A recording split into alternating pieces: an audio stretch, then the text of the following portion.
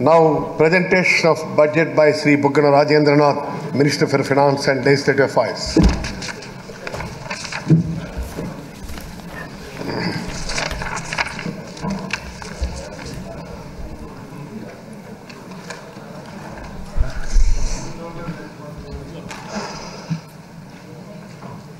గౌరవనీయ అధ్యక్ష, 2022-23 ఆర్థిక సంవత్సరానికి గాను ఆంధ్రప్రదేశ్ రాష్ట్ర వార్షిక బడ్జెట్ను మీ అనుమతితో గౌరవ సభ ముందు ప్రతిపాదించబోతున్నాను.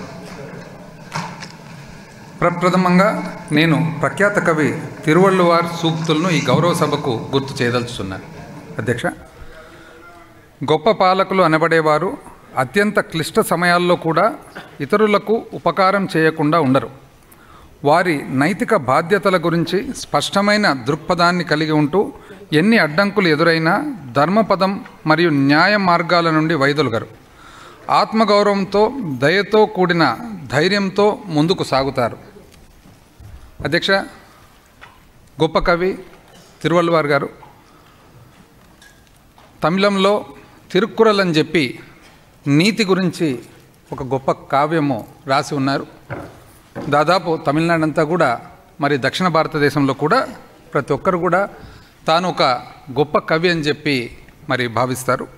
వారి మాటల అధ్యక్ష, ఈ వాక్యాలు శతాబ్దాల అనంతరం ఒక్కసారిగా వచ్చిన విపత్తును ఎదుర్కొనే విషయంలో మన సామర్థ్యాన్ని ప్రతిబింబిస్తాయి. కోవిడ్ మహమ్మారి అనంతరం పరిణామాల నుండి బయటపడే క్రమంలో మన ప్రభుత్వం ప్రజలను అభివృద్ధి మరియు శ్రేయస్సు మార్గంలో నడిపించడం ద్వారా మరింత విఘ్నతను ప్రదర్శిస్తుంది.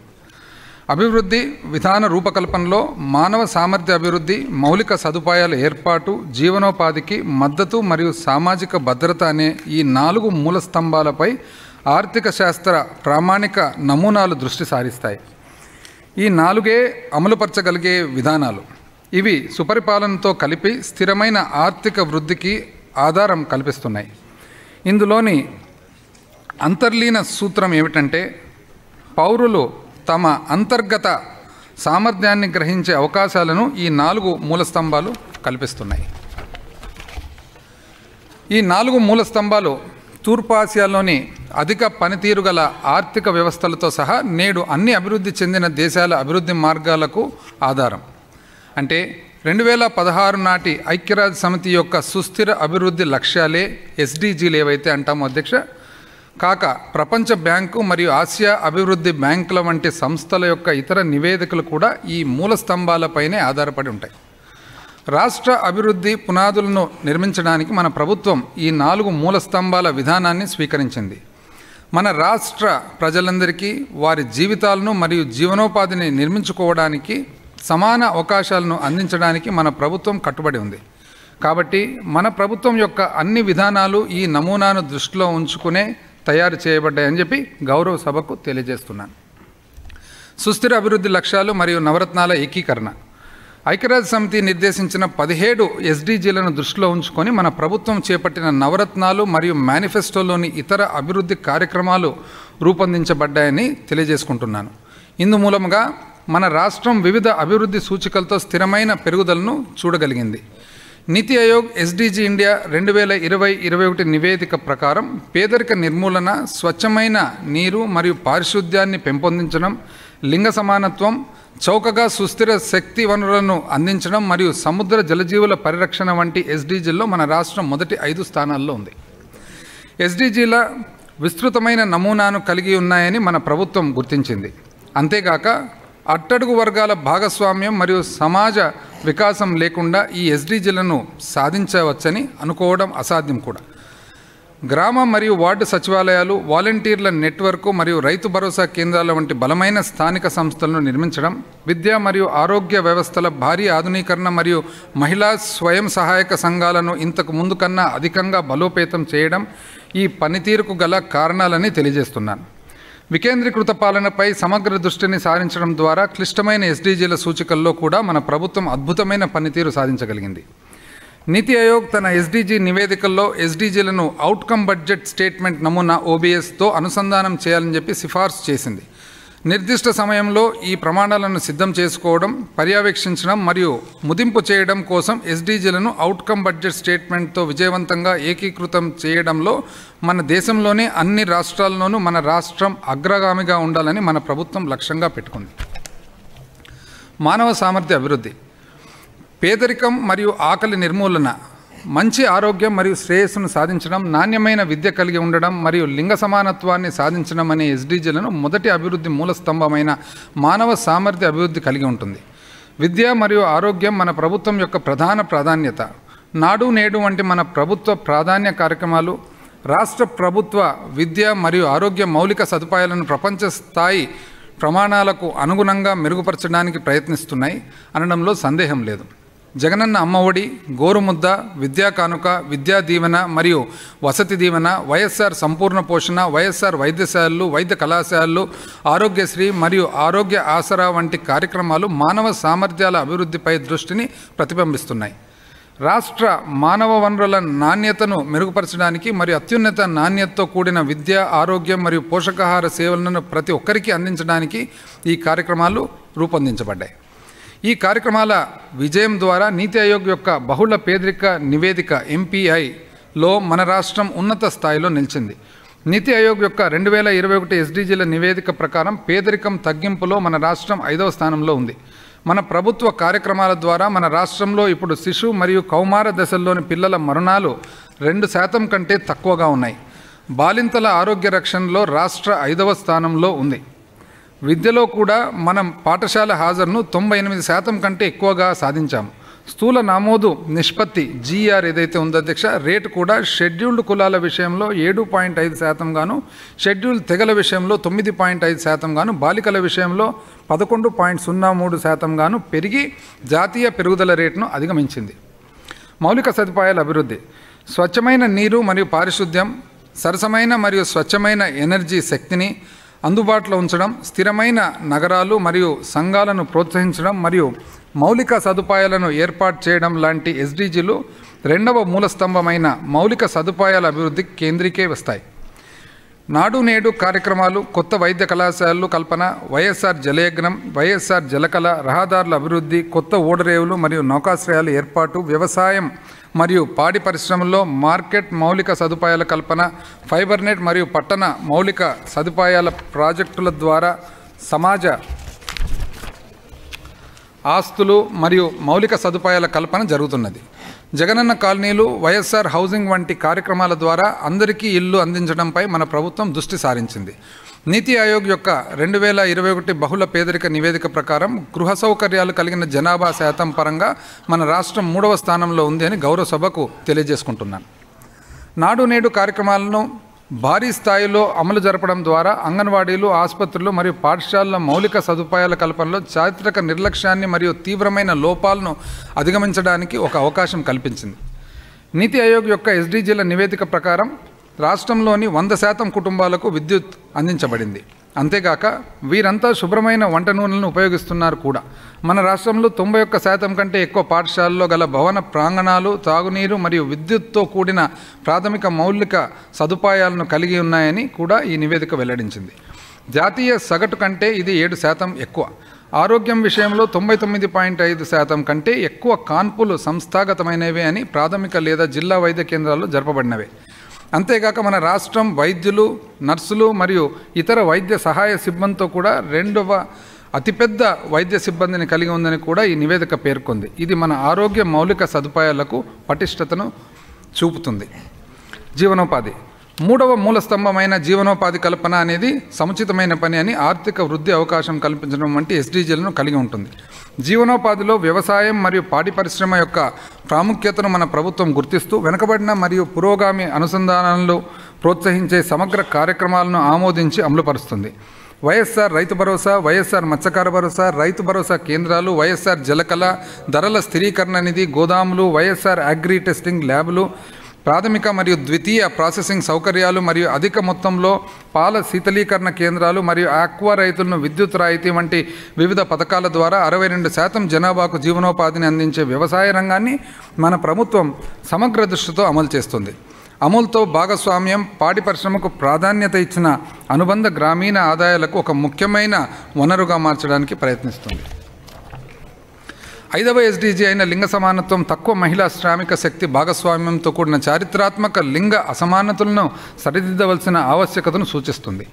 ఈ రెండింటినీ అనగా మహిళా సామాజిక ఆర్థిక సాధికారత మరియు వ్యక్తిగత గౌరవంతో కూడిన కుటుంబ ఉన్నతిని తీసుకువస్తుందని నమ్మకానికి మన ప్రభుత్వం గట్టిగా కట్టుబడి ఉంది. మన ప్రభుత్వం యొక్క వైఎస్ఆర్ ఆసరా మరియు వైఎస్ఆర్ చేయూత కార్యక్రమాలు మరియు స్వయం సహాయక బృందాలలోని మహిళలకు స్థిరమైన జీవనోపాధిని కల్పించడానికి మూలధనాన్ని సమకూర్చడంలో ముందుంటాయి. తద్వారా మహిళల శ్రామిక శక్తి భాగస్వామ్యాన్ని ప్రస్తుతం ఉన్న 35.5% కంటే తప్పకుండా పెంచుతాయి కూడా. చివరిగా వైఎస్ఆర్ ఈబీసీ నేస్తం, వైఎస్ఆర్ నేతన్న నేస్తం, వైఎస్ఆర్ వాహనమిత్ర, జగనన్న తోడు, జగనన్న చేదోడు మరియు వైఎస్ఆర్ లా నేస్తం కార్యక్రమాలు నిర్దిష్ట వృత్తి వర్గాలకు జీవనోపాధిని అందిస్తాయి. డిజిటల్ మరియు రవాణా వ్యవస్థల అనుసంధానం అనేది ఆర్థిక వృద్ధికి పునాదిగా ఉంటుంది. భారత ప్రభుత్వం మద్దతుతో రహదారుల నిర్మాణం మరియు గ్రామాలకు ఆప్టికల్ ఫైబర్ కేబుళ్లను అందుబాటులోకి తీసుకువెళ్లడం కోసం మన ప్రభుత్వం భారీ కార్యక్రమాలు ప్రారంభించింది. సామాజిక భద్రత 4వ మరియు చివరి మూలస్తంభం సామాజిక భద్రత. ఇది అసమానతలను తగ్గించడం మరియు ఆకలిని, పేదరికాన్ని నిర్మూలించడం అనే SDGలను కలిగి ఉంటుంది. చివరి మూలస్తంభమైన సామాజిక భద్రతలోని భాగమైన వైఎస్ఆర్ పెన్షన్ కానుక కింద వివిధ అణగారిని మరియు బలహీన వర్గాలను మన ప్రభుత్వం విస్తృతమైన సామాజిక భద్రతా కార్యక్రమాన్ని నిర్వహిస్తుంది. దాదాపు 61.74 లక్షల మంది పెన్షన్దారులను నెలకు 2,500 రూపాయల చొప్పున పెన్షన్ అందిస్తుంది. ఇది వృద్ధాప్య పెన్షన్దారులకు, వితంతువులకు, కల్లుగీత కార్మికులకు, చేనేత కార్మికులకు, ఒంటరి మహిళలకు, మత్స్యకారులకు, ERT చికిత్స తీసుకునే HIV వ్యాధిగ్రస్తులకు మరియు సాంప్రదాయ చెప్పులు కుట్టే వారికి అందించే అత్యంత ప్రగతిశీల భద్రతా కార్యక్రమం. అంతేకాకుండా వికలాంగుల, ట్రాన్స్జెండర్, డప్పు కళాకారులు మరియు దీర్ఘకాలిక మూత్రపిండ వ్యాధులతో బాధపడుతున్న వ్యక్తులు గౌరవప్రదమైన జీవితానికి భరోసా ఇవ్వడానికి మెరుగైన పెన్షన్లను కూడా మన ప్రభుత్వం అందిస్తుంది. ప్రపంచ బ్యాంకు మరియు అభిజిత్ బెనర్జీ మరియు ఎస్థెర్ డుఫ్లో వంటి ప్రఖ్యాత ఆర్థికవేత్తలు సూచించిన విధంగానే కరోనా మహమ్మారి సమయంలో కూడా మన ప్రభుత్వం రాష్ట్ర పేదలకు నగదు బదిలీలను అందించింది. ఈ నగదు బదిలీల విధానం అర్థవంతమైన ప్రభావాన్ని చూపే స్థాయిలో జరిగింది. అంతేగాక ప్రజలు వారి జీవనోపాధిని కోల్పోయే సమయంలో మరింత పేదరికంలోకి వెళ్ళిపోకుండా ఈ పథకం నిరోధించగలిగింది. రాష్ట్రంలో 4 మూల స్తంభాల అమలు. ఈ 4 మూల స్తంభాల లక్ష్య సాధనకు వివిధ పథకాలను అమలు చేయడం మరియు సుపరిపాలన అందించడం ద్వారా మన ప్రభుత్వం మద్దతు ఇచ్చింది.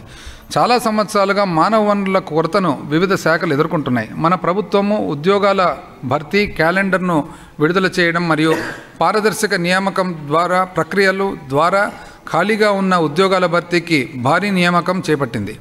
గ్రామ మరియు వార్డు సచివాలయాలు మరియు ఇటీవల ప్రారంభించిన ఆంధ్రప్రదేశ్ సేవా పోర్టల్ 2.0 ద్వారా పాలనను ప్రజల ఇంటి వద్దకు తీసుకెళ్లడంలో దేశంలోని అన్ని రాష్ట్రాల్లో మన రాష్ట్రం ప్రత్యేక స్థానం పొందింది. మన ప్రభుత్వం ముందుగా ప్రకటించిన వార్షిక క్యాలెండర్ ఆధారంగా ప్రత్యక్ష ప్రయోజనాల బదిలీపై దృష్టి సారించి వివిధ ప్రభుత్వ ప్రయోజనాలను సకాలంలో అందజేయడంలోనూ లోటుపాట్లను తొలగిస్తుంది. జనాభాలో సగం మంది మహిళలు ఉన్నారనే వాస్తవాన్ని అంగీకరిస్తూ సామాజిక అభివృద్ధిలో మరియు ఇళ్లలో వారికి కీలక పాత్రను దృష్టిలో ఉంచుకొని మన ప్రభుత్వం కార్యక్రమాలు మరియు పథకాలను బాలికలు మరియు మహిళలను ప్రాధాన్యత ఇవ్వడానికి లక్ష్యంగా చేసుకొని రూపొందించడం జరిగింది. చివరిగా నిబద్ధత, విశ్వసనీయత, పారదర్శకత మరియు విశ్వాసం అనే లక్షణాల ద్వారా రాష్ట్ర ప్రజల జీవితాలను మెరుగుపరచడానికి మరియు సుస్థిరమైన అభివృద్ధి సాధిస్తూ ఆర్థిక వృద్ధి చెందే దిశగా మన ప్రభుత్వం ప్రయత్నిస్తుంది. కోవిడ్-19 మహమ్మారి కారణంగా ఏర్పడిన భారీ ప్రతికూలతతోనూ కూడా దిగ్భ్రాంతిని అధిగమించడానికి మన రాష్ట్రం ఈ విధానాల అమలు ఎంతోగానో సహాయపడింది. గౌరవనీయ ముఖ్యమంత్రి శ్రీ వైఎస్ జగన్మోహన్ రెడ్డి గారి దృఢమైన నాయకత్వంలో ఈ మహమ్మారిని ఎదుర్కోవడానికి, బడుగు బలహీన వర్గాల జీవితాలు మరియు జీవనోపాధిని రక్షించడానికి మన ప్రభుత్వం అనేక అత్యవసర చర్యలు చేపట్టింది. ఈ మహమ్మారి ఉన్న సమయంలో గౌరవనీయ ముఖ్యమంత్రి గారు తరచూ సమీక్షలు జరిపారు. వారి నిర్విరామ కృషికి ఈ గౌరవ సభ ద్వారా ధన్యవాదాలు తెలియజేస్తున్నాను. ఐ రిపీట్ అధ్యక్ష, గౌరవ ముఖ్యమంత్రి గారి నిర్విరామ కృషికి ఈ గౌరవ సభ ద్వారా ధన్యవాదాలు తెలియజేస్తున్నాను. అదేవిధంగా ఈ రాష్ట్రంలో ఎంతోమంది హెల్త్ డిపార్ట్మెంట్ కానీ, మరి పబ్లిక్ హెల్త్ కానీ, పోలీస్ డిపార్ట్మెంట్ కానీ, రెవెన్యూ శాఖ కానీ, ఇతర ఎన్నో శాఖలు ఎవరైతే మరి కోవిడ్-19 మహమ్మారిని ఎదుర్కోవడానికి పాల్గొన్నారో వాళ్ళందరికీ కూడా సభ ద్వారా మరి ధన్యవాదాలు తెలియజేస్తాం. వేలాది మంది ఆరోగ్య కార్యకర్తలు, పోలీస్, ప్రజారోగ్యం, రెవెన్యూ మరియు ఇతర శాఖల సిబ్బంది కృషి వలన మన రాష్ట్రం ఈ మహమ్మారిని విజయవంతంగా ఎదుర్కోగలిగింది.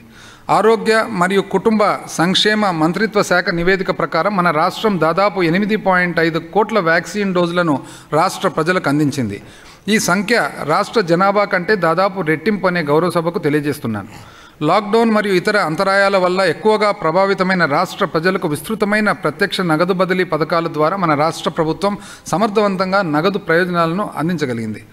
నవరత్నాలు మరియు మేనిఫెస్టోలో సూచించిన ఇతర పథకాల అమలు ద్వారా ఎస్డీజీలను సాధించాలనే తపన మరియు అలుపెరగని కృషిని మన రాష్ట్రాన్ని శ్రేయస్సు మార్గంలో ఉంచాయి. మన గౌరవనీయులైన ముఖ్యమంత్రి గారు ఆంధ్రప్రదేశ్ అభివృద్ధి పట్ల చూపుతున్న తపన రాష్ట్రంలోని ప్రతి ఒక్క పౌరుడి జీవితాన్ని మెరుగుపరిచే దిశగా కొనసాగుతుంది. ఈ క్రింది సూక్తులు మన గౌరవనీయ ముఖ్యమంత్రి గారి స్వభావాన్ని తెలియజేస్తాయి. నిశ్చిత్వాయ ప్రక్రమతే నాంతర్వస్తి కర్మణః అవంద్యకాలో వాస్య ఆత్మ సా వై పాండితే ఉచ్యతే. ఈ శ్లోకానికి అర్థం ఏమిటంటే అధ్యక్ష, ఎవరైతే ఒక సంకల్పానికి ముందు దృఢ నిబద్ధతను కలిగి ఉంటారో, ఎవరైతే అవిశ్రాంతంగా తమ కర్తవ్యాన్ని నిర్వహిస్తారో, ఎవరైతే తమ విలువైన సమయాన్ని వృధా చేయరో ఆ వ్యక్తి మన మీద నియంత్రణ కలిగి ఉంటారు. ఐ రిపీట్ అధ్యక్ష, ఎవరైతే ఒక సంకల్పానికి ముందు దృఢ నిబద్ధతను కలిగి ఉంటారో, ఎవరైతే అవిశ్రాంతంగా తమ కర్తవ్యాన్ని నిర్వహిస్తారో, ఎవరైతే తమ విలువైన సమయాన్ని వృధా చేయరో ఆ వ్యక్తి మనసు మీద నియంత్రణ కలిగి ఉంటుంది. అదే వ్యక్తి మన గౌరవ ముఖ్యమంత్రి గారు అని చెప్పి ఈరోజు సభకు 2022-23 ఆర్థిక సంవత్సరానికి ప్రతిపాదించిన బడ్జెట్ కేటాయింపులను సభ అనుమతికై సమర్పిస్తున్నాను. వ్యవసాయం కేవలము ఆహార ఉత్పత్తి చేసే కార్యకలాపం మాత్రమే కాదు, మన జనాభా 62% మంది జీవనోపాధిని, భద్రతను, వెన్నెముక మరియు పర్యావరణంలో మానవునికి అనుబంధానికి నిదర్శనంగా నిలిచి ఉంది. అందువలన ఇది 3వ మరియు 4వ మూల స్తంభాలకు మరియు ఎస్డీజీల సాకారానికి ముఖ్యమైనది. మన సమాజంలోని రైతులు ప్రధాన పాత్రను తెలియజేయడానికి మహాకవి శ్రీశ్రీ గారి వాక్యాల్లో అధ్యక్ష, శ్రీశ్రీ గారు అధ్యక్ష అందరికీ ఆంధ్ర రాష్ట్రంలో, 2 తెలుగు రాష్ట్రంలో మరి దక్షిణ భారతంలో కూడా ప్రతి ఒక్కరికి కూడా తెలిసిన గొప్ప కవి. తన గొప్ప పుస్తకం అధ్యక్ష మహాప్రస్థానం ఏదైతే తన పద్యాల సంకలనం ఉందో, మరి ఇది భారతదేశ వ్యాప్తంగా one of the greatest literary efforts అని చెప్పి ఈరోజు గుర్తించబడింది అధ్యక్ష.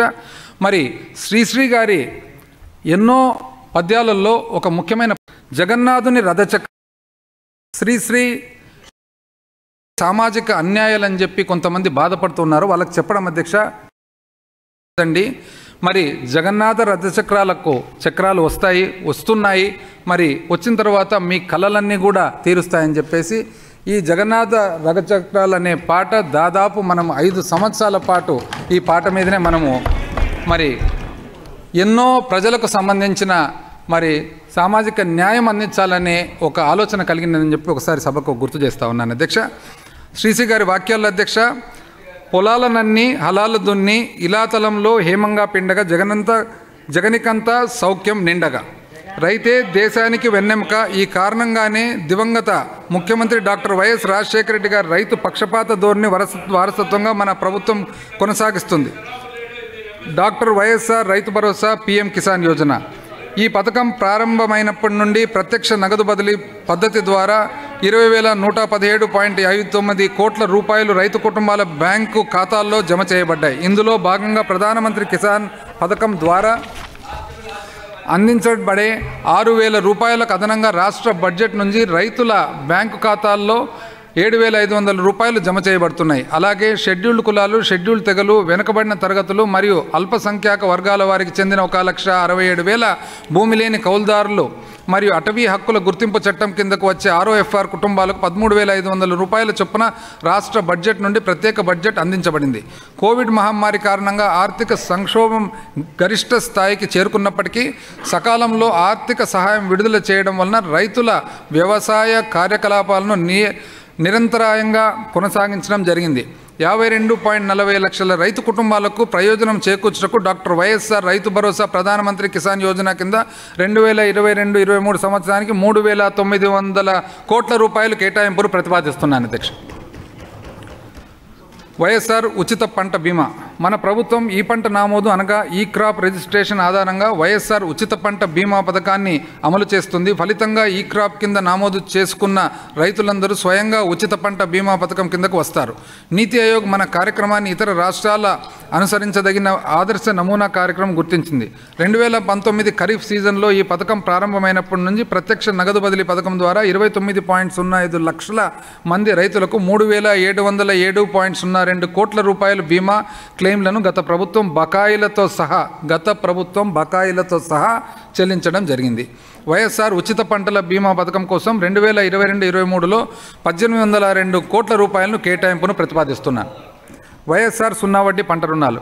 2019-20 రబీ కాలంలో మరియు 2020-21 ఖరీఫ్ కాలంలో తీసుకున్న 1 లక్ష రూపాయల వరకు ఉన్న పంట రుణాల కోసం 2021-22 ఆర్థిక సంవత్సరంలో 12,30,000 మంది అర్హులైన రైతులు బ్యాంక్ ఖాతాల్లో 207.72 కోట్ల రూపాయల వడ్డీ రాయితీలను మన ప్రభుత్వం నేరుగా వారి ఖాతాల్లోకి జమ చేయడం జరిగింది.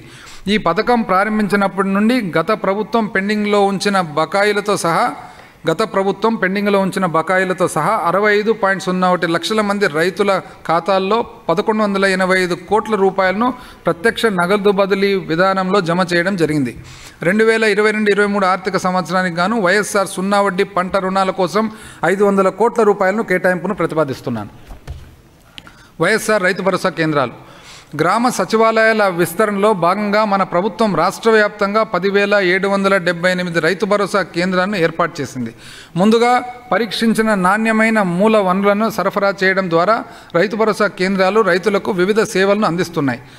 అంతేకాకుండా ఇవి 20,000 రూపాయల వరకు నగదు లావాదేవీలు, బ్యాంకు ఖాతా తెరవడం, ఈకేవైసీ ప్రక్రియను పూర్తి చేయడం, నగదు బదిలీల వంటి బ్యాంకింగ్ సేవలను విస్తరించడంతో పాటు గ్రామ స్థాయిలో కొనుగోలు కేంద్రాలను కూడా పనిచేస్తాయి. 2022-23 ఆర్థిక సంవత్సరంలో రైతు భరోసా కేంద్రాల కోసం 18 కోట్ల రూపాయలు కేటాయింపును ప్రతిపాదిస్తున్నాను. వ్యవసాయ మార్కెటింగ్ మరియు ధరల స్థిరీకరణ నిధి. రైతులకు మద్దతు ధర అందించడంలో మార్కెటింగ్ శాఖ కలిగే నష్టాలను పూడ్చేందుకు 3,000 కోట్ల రూపాయల ధరల స్థిరీకరణ నిధిని మన ప్రభుత్వం ఏర్పాటు చేసింది. మన రాష్ట్రంలో విస్తృతంగా పండించే మిరపకాయలు, పసుపు, ఉల్లి, చిన్న మినుములు, అరటి, బత్తాయి వంటి మరో 6 రకాల పంటలను మన ప్రభుత్వం కనీస మద్దతు ధరను ప్రకటించింది. ఐ రిపీట్ అధ్యక్ష, మన రాష్ట్రంలో విస్తృతంగా పండించే మిరపకాయలు, పసుపు, ఉల్లి, చిన్న మినుములు, అరటి, బత్తాయి వంటి మరో 6 రకాల పంటలను మన ప్రభుత్వం కనీస మద్దతు ధర ప్రకటించింది. కేంద్ర ప్రభుత్వం 2022-23 బడ్జెట్లో 1,500 కోట్ల రూపాయలను మాత్రమే కేటాయించింది. 2022-23 ఆర్థిక సంవత్సరంలో ధరల స్థిరీకరణ నిధి భర్తీ కోసం 500 కోట్ల రూపాయల కేటాయింపును ప్రతిపాదిస్తున్నాను. అంటే అధ్యక్ష, కేంద్ర ప్రభుత్వం 1,500 కోట్లు కేటాయిస్తే రాష్ట్ర ప్రభుత్వం 3,000 కోట్లు కేటాయిస్తూ 3,000 కోట్లలో ఏదైతే తక్కువ పడుతుందో దాన్ని భర్తీ చేసేదానికి 500 కోట్లు కాకపోతే మొత్తము 3,000 కోట్లు అని చెప్పి తెలియజేస్తా ఉన్నాను అధ్యక్ష. వైఎస్ఆర్ వ్యవసాయ పరీక్ష కేంద్రాలు. రైతుల నకిలీ విత్తనాలు, ఎరువులు మరియు పురుగుల మందు కొరతతో బాధపడుతున్నారు. ఈ సమస్యను పరిష్కరించడానికి జూలై 8, 2021 మొదటి దశలో 70 వ్యవసాయ పరీక్ష కేంద్రాలను స్థాపించడం జరిగింది.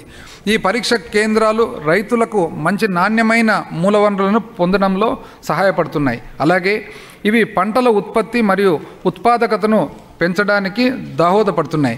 మిగిలిన 77 పరీక్ష కేంద్రాల నియోజకవర్గ స్థాయిలో 2022 ఖరీఫ్ కాలం నుండి పనిచేస్తాయి.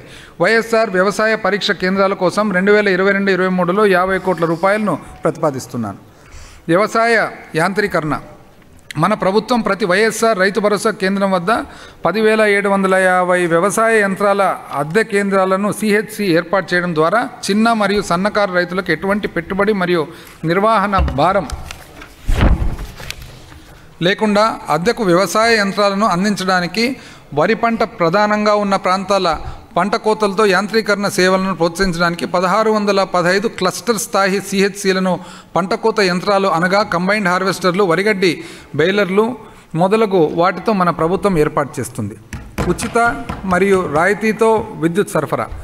మన ప్రభుత్వం వ్యవసాయ అవసరాల కోసం 19.64 లక్షల పంపు సెట్లకు 9 గంటల ఉచిత పగటిపూట విద్యుత్ సరఫరా చేస్తుంది. ఉద్యానవన మరియు నర్సరీలకు కూడా ఉచిత విద్యుత్తును మన ప్రభుత్వం సరఫరా చేస్తుంది. ఇంతేకాకుండా ఆక్వా రైతులకు యూనిట్కు ₹1.50 చొప్పున రాయితీతో కూడిన విద్యుత్ సరఫరా ఇవ్వడం జరుగుతుంది. రాష్ట్రంలోని రైతులకు ఉచిత విద్యుత్ సరఫరా కోసం నగదు బదిలీ పథకాన్ని అమలు చేస్తున్నాం. వ్యవసాయ పంపు సెట్లకు మీటర్లు అమర్చేందుకు అయ్యే ఖర్చు కూడా మన ప్రభుత్వమే భరిస్తుంది. 2022-23 ఆర్థిక సంవత్సరానికి 5,000 కోట్ల రూపాయలను విద్యుత్ రాయితీ కొరకు ప్రతిపాదిస్తున్నాను.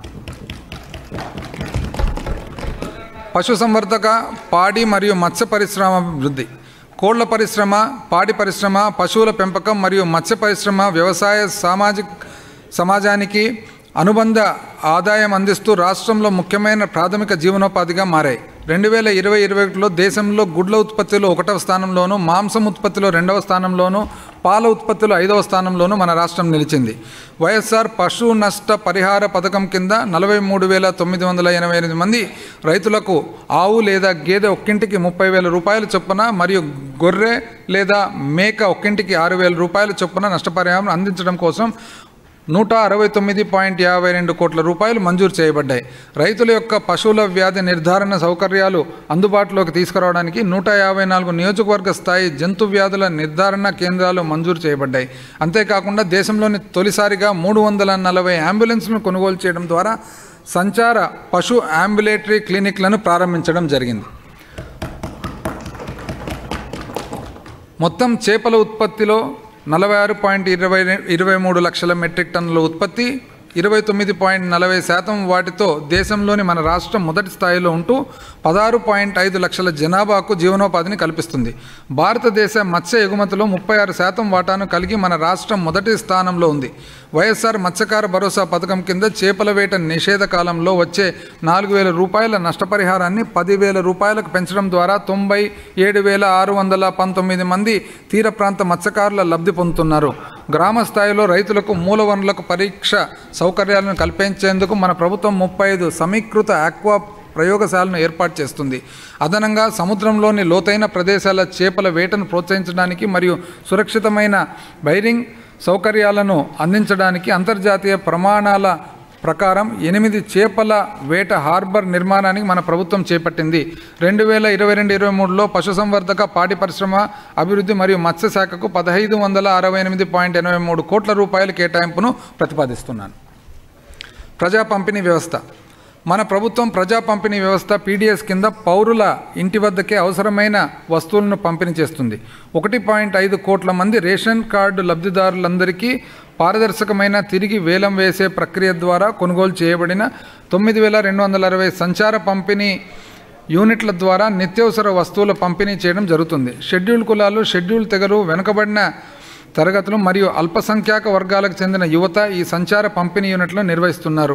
పేద ప్రజలకు నాణ్యమైన పౌష్టికాహారాన్ని అందించడానికి ప్రజా పంపిణీ వ్యవస్థ కింద స్వర్ణ మరియు సార్టెక్స్ రకాలకు చెందిన నాణ్యమైన బియ్యాన్ని అందించాలని మన ప్రభుత్వం నిర్ణయించింది.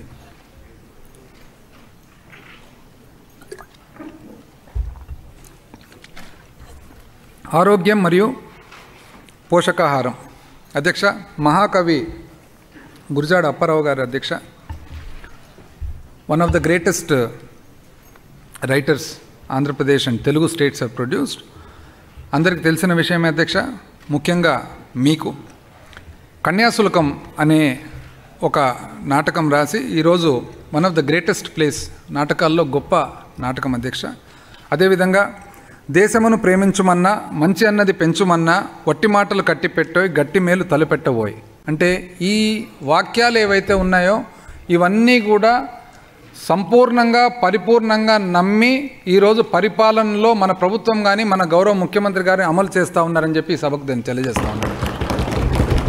అదేవిధంగా అధ్యక్ష, కన్యాశుల్కంతో పాటు సారంగధార అని చెప్పేసి ఒక గొప్ప రచయిత కూడా చేయడం జరిగింది అధ్యక్ష. తిండి కలిగితే కండగలదోయ్, కండ కలవాడేను మనిషోయ్.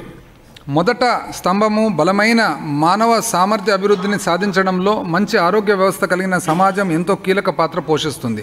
నీతి ఆయోగ్ వైద్య సూచిక 2021 నివేదికల్లో 2 ఏళ్ల క్రితం 4వ స్థానంలో ఉన్న మన రాష్ట్రం నేడు దేశంలోని 2వ స్థానానికి ఎదగడం ద్వారా మా ప్రభుత్వం యొక్క విశేష కృషి ప్రతిబింబించడానికి గౌరవ సభకు తెలియజేస్తున్నాను.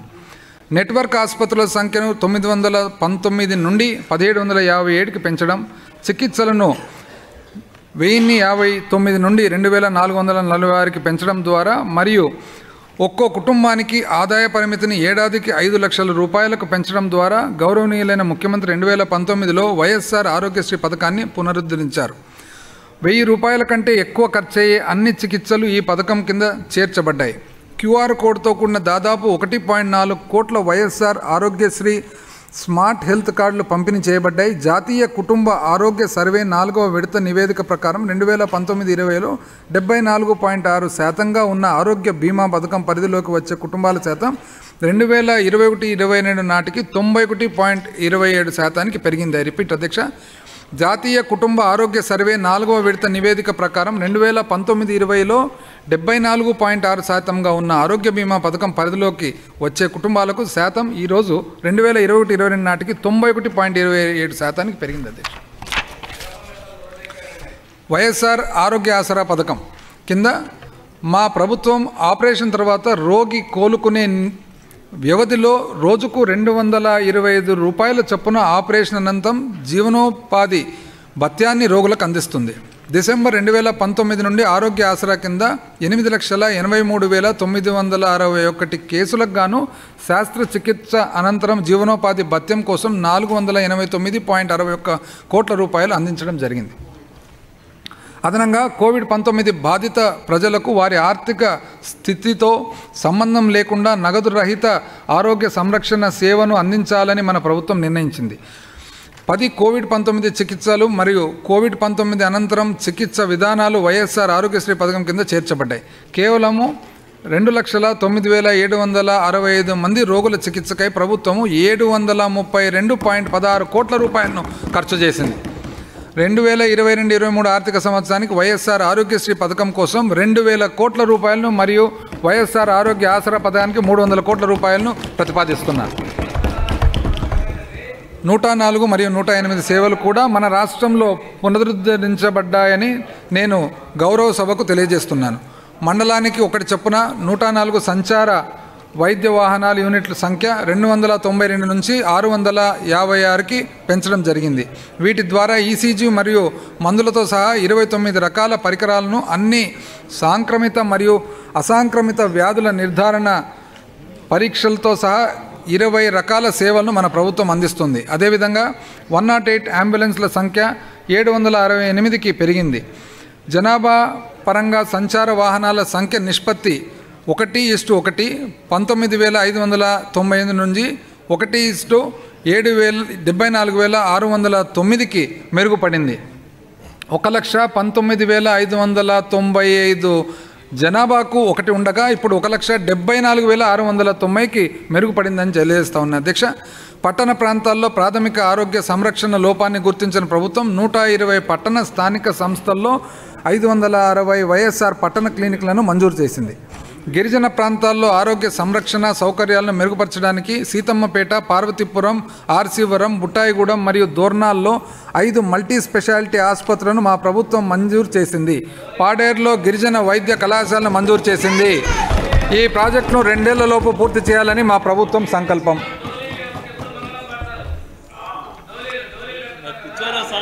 పౌరుల ఆరోగ్య సంరక్షణ మెరుగుపరచడంపై మన ప్రభుత్వము అధ్యక్ష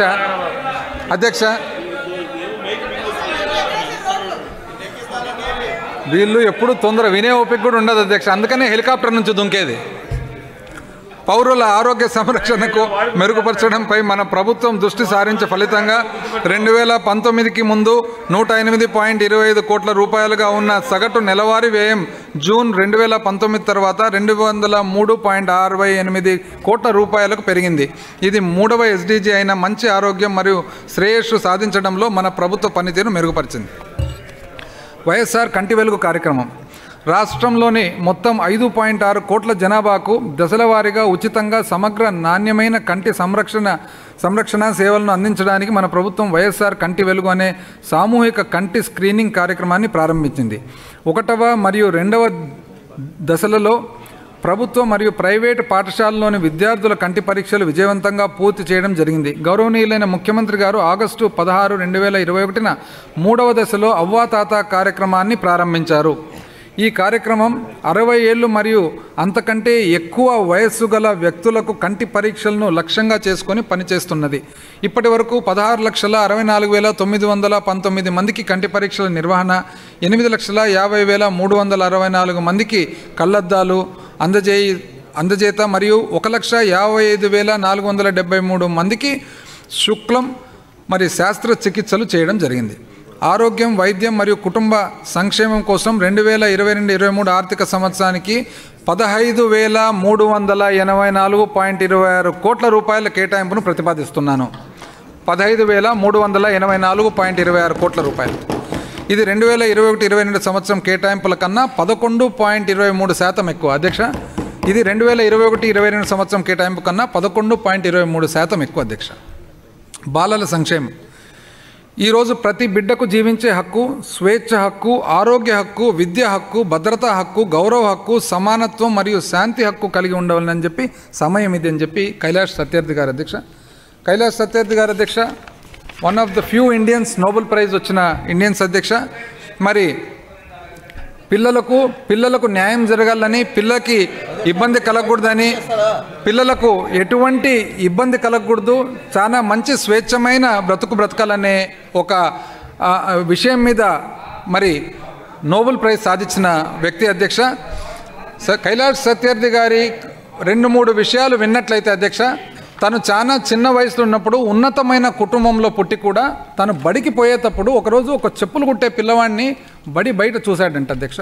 చెప్పులు కుట్టే పిల్లోడు ఆ రోజు అనుకున్నాడంట, నేనెందుకు మరి మంచి బడికి పోగలుగుతున్నాను, కానీ ఈ పిల్లోడు మాత్రం చెప్పులు కుట్టుకుంటూ బయట ఉన్నాడని చెప్పి ఒక మదనపడి, ఆ తర్వాత కొన్ని రోజుల తర్వాత వర్షం పడుతూ ఉంటే చెప్పులు కుట్టే అబ్బాయి ఎవరైతే ఉన్నారో వాళ్ళ తండ్రి పక్కన ఉంటే ఆ చెప్పులు నానిపోతున్నాయి కదా అనే ఉద్దేశంతో ఆయన తండ్రి పిల్లవాడిని అరుస్తాడంట అధ్యక్ష. అది చూస్తాడంట. అప్పుడు కైలాష్ సత్యార్థి అనుకుంటాడంట, నేనేమో మంచి బడికి పోతున్నాను, నేనేమో ఒక గొడుగు పట్టుకోగలుగుతున్నాను, నేను నానకుండా, కానీ అక్కడ మనిషి నానినా పర్వాలేదు, చెప్పులు నానుతున్నాయని చెప్పి తండ్రితో తిట్లు తింటున్నాడు కదా అని చెప్పి లోపల మనసులో మదనపడి, ఆ తర్వాత పుస్తకాలు లేని పిల్లోళ్ళు ఎంతమంది ఉన్నారని చెప్పి మరి ఆయన చాలా గొప్ప ఒక వ్యవస్థ అధ్యక్ష, బచ్పన్ బచావో ఆందోళన అని చెప్పి పెట్టి 83,000 మంది దాదాపు బానిసత్వం నుంచి పిల్లలంతా కూడా వెలికి తీసి ఈరోజు నోబెల్ ప్రైజ్ సాధించిన వ్యక్తి కైలాష్ సత్యార్థి గారు అధ్యక్ష. మరి ఏదైతే కైలాష్ సత్యార్థి వంటి గొప్ప వ్యక్తులు మరి ఈ వాక్యాలు చెప్పారు అధ్యక్ష, ఈరోజు ప్రతి బిడ్డకు జీవించే హక్కు, స్వేచ్ఛ హక్కు, ఆరోగ్య హక్కు, విద్య హక్కు, భద్రతా హక్కు, గౌరవ హక్కు, సమానత్వం మరియు శాంతి హక్కు కలిగి ఉండాలని చెప్పి సమయం ఇది అని అంటున్నారు. ఈరోజు మనం గమనించినట్లయితే అధ్యక్ష, మన ప్రభుత్వం కానీ, మన ముఖ్యమంత్రి గారి నిర్ణయాలు కానీ, విద్య కానీ, ఆ తర్వాత విద్యకు సంబంధించిన పిల్లలకు ప్రోత్సాహం కానీ, దాని తర్వాత దిశ కానీ, ఏ చట్టము ఏది చేసినా గమనించినట్లయితే ఇవన్నీ కూడా దాదాపు ఈ ప్రకారంగా ఉన్నాయని చెప్పి ఈరోజు గర్వంగా ఈ సభకు తెలియజేస్తాను. పోషకాహార నాణ్యతను పెంపొందించే దిశగా మన ప్రభుత్వం 77 గిరిజన ఉప ప్రణాళిక మండలాల్లో వైఎస్ఆర్ సంపూర్ణ పోషణ ప్లస్ను, అదేవిధంగా మైదాన ప్రాంతాల్లో వైఎస్ఆర్ సంపూర్ణ పోషణను అమలు చేస్తుంది. ఈ పథకాల కింద అందించబడే గర్భిణీ స్త్రీలు మరియు పాలిచ్చే తల్లులు 6 నుండి 36 నెలల మధ్య వయసు గల 16 లక్షల మంది పిల్లలు మరియు 36 నుంచి 72 నెలల వయసు గల 13 లక్షల మంది పిల్లలు లబ్ధి పొందుతున్నారు. మన ప్రభుత్వం ఈ పథకాలపై కేంద్ర ప్రభుత్వం కేటాయింపుల కంటే 1,560 కోట్ల రూపాయలు ఎక్కువ ఇచ్చింది. అధ్యక్ష, ఐ రిపీట్, మన ప్రభుత్వం ఈ పథకాలపై, ఇది CASDS అధ్యక్ష, centrally sponsored state development schemes, మన ప్రభుత్వం ఈ పథకాలపై కేంద్ర ప్రభుత్వం కేటాయింపుల కంటే 1,560 కోట్ల రూపాయలు ఎక్కువ ఇస్తూ ఉన్నారు. మరి 3వ SDG అయిన మంచి ఆరోగ్యం మరియు శ్రేయస్సుపై పురోగతిని సంబంధించి 9 నుండి 11 నెలల మధ్య వయసు గల పిల్లల్లో పూర్తి స్థాయి రోగ నిరోధక శక్తిని పొందే వారి శాతం 2014-15లో 67%గా ఉన్నది. ఇది 2021-22 నాటికి 87%కి పెరిగింది. మాతా శిశు మరణాల రేటు 2019-20లో ఉన్న 74 నుండి 2021-22లో ప్రతి లక్ష జననాలకు 59కి తగ్గింది. 5 ఏళ్లలోపు మరణాల రేటు 2019-20లో ఉన్న 41 నుండి 2021-22లో ప్రతి 1000 సజీవ జనాలకు 14కు తగ్గింది. నివేదించబడిన మొత్తం కాన్పుల్లో సంస్థాగత కాన్పుల శాతం అనగా ప్రాథమిక ఆరోగ్య కేంద్రాలు మరియు జిల్లా ఆరోగ్య కేంద్రాలు జరిగిన కాన్పుల శాతం 2019-20లో 67% ఉండగా 2021-22 నాటికి 99.87%కు పెరిగింది. అధ్యక్ష, ఐ రిపీట్, నివేదించబడిన మొత్తం కాన్పుల్లో సంస్థాగత కాన్పుల శాతం అనగా ప్రాథమిక ఆరోగ్య కేంద్రాలు మరియు జిల్లా ఆరోగ్య కేంద్రాలు జరిగిన కాన్పుల శాతము 2019-20లో 67% ఉండగా 2021-22 నాటికి 99.87%కి పెరిగిందని చెప్పి తెలియజేస్తా ఉన్నాను. అధ్యక్ష, మీరు మా బడ్జెట్ మీద మాట్లాడేప్పుడు మాట్లాడండి. 3 నుంచి 6 సంవత్సరాల వయసు పిల్లల శారీరక మానసిక ఏంటిది విద్యాభివృద్ధి. What is this commentary? మీరు బడ్జెట్ మీద మాట్లాడేప్పుడు మాట్లాడండి. ఏంటిది? It's not correct. అది అధ్యక్ష అధ్యక్ష అధ్యక్ష అధ్యక్ష అధ్యక్ష అధ్యక్ష ఈ ప్రవర్తన ఆ సభ్యుడు కూర్చునే విధానము ఇవన్నీ మీరు గమనించండి. ప్రజలంతా కూడా గమనిస్తున్నారు. అధ్యక్ష, అంటే ఎంత లెక్కలేనితనము. వార్షిక బడ్జెట్ అధ్యక్ష, వార్షిక బడ్జెట్ దేని గురించి మాట్లాడుతున్నాం అధ్యక్ష? పిల్లల గురించి, మాతా శిశు గురించి, ఆరోగ్యం గురించి, విద్య గురించి. అధ్యక్ష, ఒకవేళ వాళ్ళకు వినే ఓపిక లేకున్నా, ఈ సబ్జెక్ట్ మీద ఇంట్రెస్ట్ లేకున్నా దయచేసి వాళ్ళని హ్యాపీగా వెళ్ళిపోమని చెప్పండి అధ్యక్ష. ఇబ్బంది కలగకుండా దయచేసి వెళ్ళిపోమనండి అధ్యక్ష. గవర్నర్ గారు వచ్చినప్పుడేమో గవర్నర్ గారి మీదకి రావడం, బడ్జెట్ ప్రవేశపెట్టేదేమో రన్నింగ్ కామెంటరీ ఇవ్వడం. This attitude is not correct. Rajendranath Reddy గారు మీరు మాట్లాడండి. రాంబాబు ప్లీజ్. అధ్యక్ష, వాళ్ళకి ఎటువంటి గౌరవం లేదు అధ్యక్ష. సభ మీద గౌరవం లేదు, ప్రజల మీద గౌరవం లేదు, ప్రజలకు సంబంధించిన ఈ వార్షిక బడ్జెట్ మీద గౌరవం లేదు, పిల్లల మీద లేదు, తల్లుల మీద లేదు, చదువు మీద లేదు, ఏది లేదు అధ్యక్ష. ఏదన్నా ఉన్న వాళ్ళు అయితే వాళ్ళు ఊరుకుంటారు. దాని తర్వాత బడ్జెట్ మీద డిస్కషన్లో మాట్లాడతారు. బడ్జెట్ ప్రవేశపెట్టేటప్పుడు నాకు తెలిసి ఇంతవరకు చరిత్రలో అంటే కేవలము ప్రజలకు ఇంత మంచి బడ్జెట్ ప్రవేశపెడుతున్నారు, ప్రతి ఒక్కరికి ఆమోదయోగ్యమైన బడ్జెట్, ప్రతి ఒక్కరికి ఉపయోగపడే బడ్జెట్ అనేది వాళ్ళకి లేదు అధ్యక్ష. వాళ్ళకి ఏమాత్రం శ్రద్ధ ఉంటే పిల్లల గురించి, తల్లుల గురించి, విద్య గురించి మాట్లాడేటప్పుడు వాళ్ళందరూ ఇటువంటి కామెంట్స్ ఇస్తారు అధ్యక్ష. 3 నుంచి 6 సంవత్సరాల వయసు గల పిల్లల శారీరక మానసిక విద్యాభివృద్ధికి పునాది వేయాలనే ఉద్దేశంతో జాతీయ విద్యా విధానానికి అనుగుణంగా సవరించబడిన నర్సరీ విద్య కరికులంతో మన ప్రభుత్వం ఫౌండేషన్ పాఠశాలను ప్రవేశపెట్టింది. ఆంగ్ల భాషపై దృష్టి సారించి అన్ని అంగన్వాడీ కేంద్రాల్లో ప్రీ ప్రైమరీ 1, ప్రీ ప్రైమరీ 2 తరగతులను ప్రవేశపెట్టారు. అంగన్వాడీ కార్యకర్తలందరికీ కొత్త ప్రీ స్కూల్ కరికులంను శిక్షణ అందించారు. మొత్తము 55,607 అంగన్వాడీ కేంద్రాల్లో 27,620 అంగన్వాడీ కేంద్రాలు ఫౌండేషన్ పాఠశాలగాను, 27,987 అంగన్వాడీ కేంద్రాలు ఉపగ్రహ ఆధారిత పాఠశాలగాను పనిచేస్తున్నాయి. కోవిడ్-19 కారణంగా తల్లిదండ్రులు ఇద్దరినీ కోల్పోయిన పిల్లల బాధ్యతను కూడా మన ప్రభుత్వం స్వీకరించింది. ఒక్కొక్క చిన్నారికి 10 లక్షల రూపాయల ఎక్స్గ్రేషియా ప్రకటించింది. ఐ రిపీట్ అధ్యక్ష, ఒక్కొక్క చిన్నారికి 10 లక్షల రూపాయల ఎక్స్గ్రేషియా ప్రకటించింది. ఈ పథకం కింద ఇప్పటి వరకు 298 మంది పిల్లలు లబ్ధి పొందడం జరిగింది.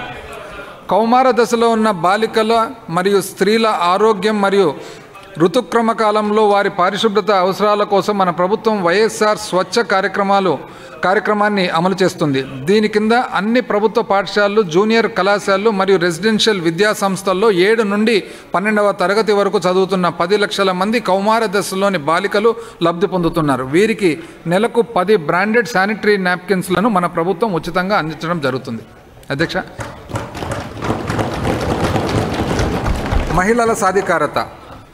డాక్టర్ ఏపీజే అబ్దుల్ కలాం గారు అధ్యక్ష, మన దేశానికి 11వ రాష్ట్రపతి, మరి one of the finest technocrats అధ్యక్ష, డాక్టర్ అవుల్ పకీర్ జైనులబ్దీన్ అబ్దుల్ కలాం తాను బీఎస్సీ చదివిన తర్వాత aeronautical engineering Madras institute of టెక్నాలజీలో చదివి ఆ తర్వాత డిఆర్డిఓ అధ్యక్ష డిఫెన్స్ రీసెర్చ్ అండ్ డెవలప్మెంట్ ఆర్గనైజేషన్లో మరి సైంటిస్ట్గా చేరి ఆ తర్వాత బహుశా భారతదేశము మరి ప్రొడ్యూస్ చేసిన చాలా గొప్ప సైంటిస్ట్గా ఈరోజు మనం చెప్పుకోవచ్చు అధ్యక్ష. అగ్ని అండ్ పృథ్వీ ఈ 2 మిసైల్స్ ఏవైతే ఉన్నాయో, క్షిపణులు ఉన్నాయో, ఈ రెండింటిని కూడా మరి డెవలప్ చేయడంలో తాను చాలా ముఖ్యమైన పాత్ర పోషిస్తూ, అదేవిధంగా అధ్యక్ష మన న్యూక్లియర్ టెస్ట్ పోఖ్రాన్ 2 ఎప్పుడైతే 1998లో చేశారో అప్పుడు చీఫ్ ప్రాజెక్ట్స్ కోఆర్డినేటర్గా మరి ఉంటూ, అదేవిధంగా SLV-3 ఎప్పుడైతే లాంచ్ చేయడం జరిగిందో తనకు మిసైల్ మ్యాన్ ఆఫ్ ఇండియా అనే ఒక బిరుదు కూడా తెచ్చుకోవడం జరిగింది అధ్యక్ష. ఆ తర్వాత తనకు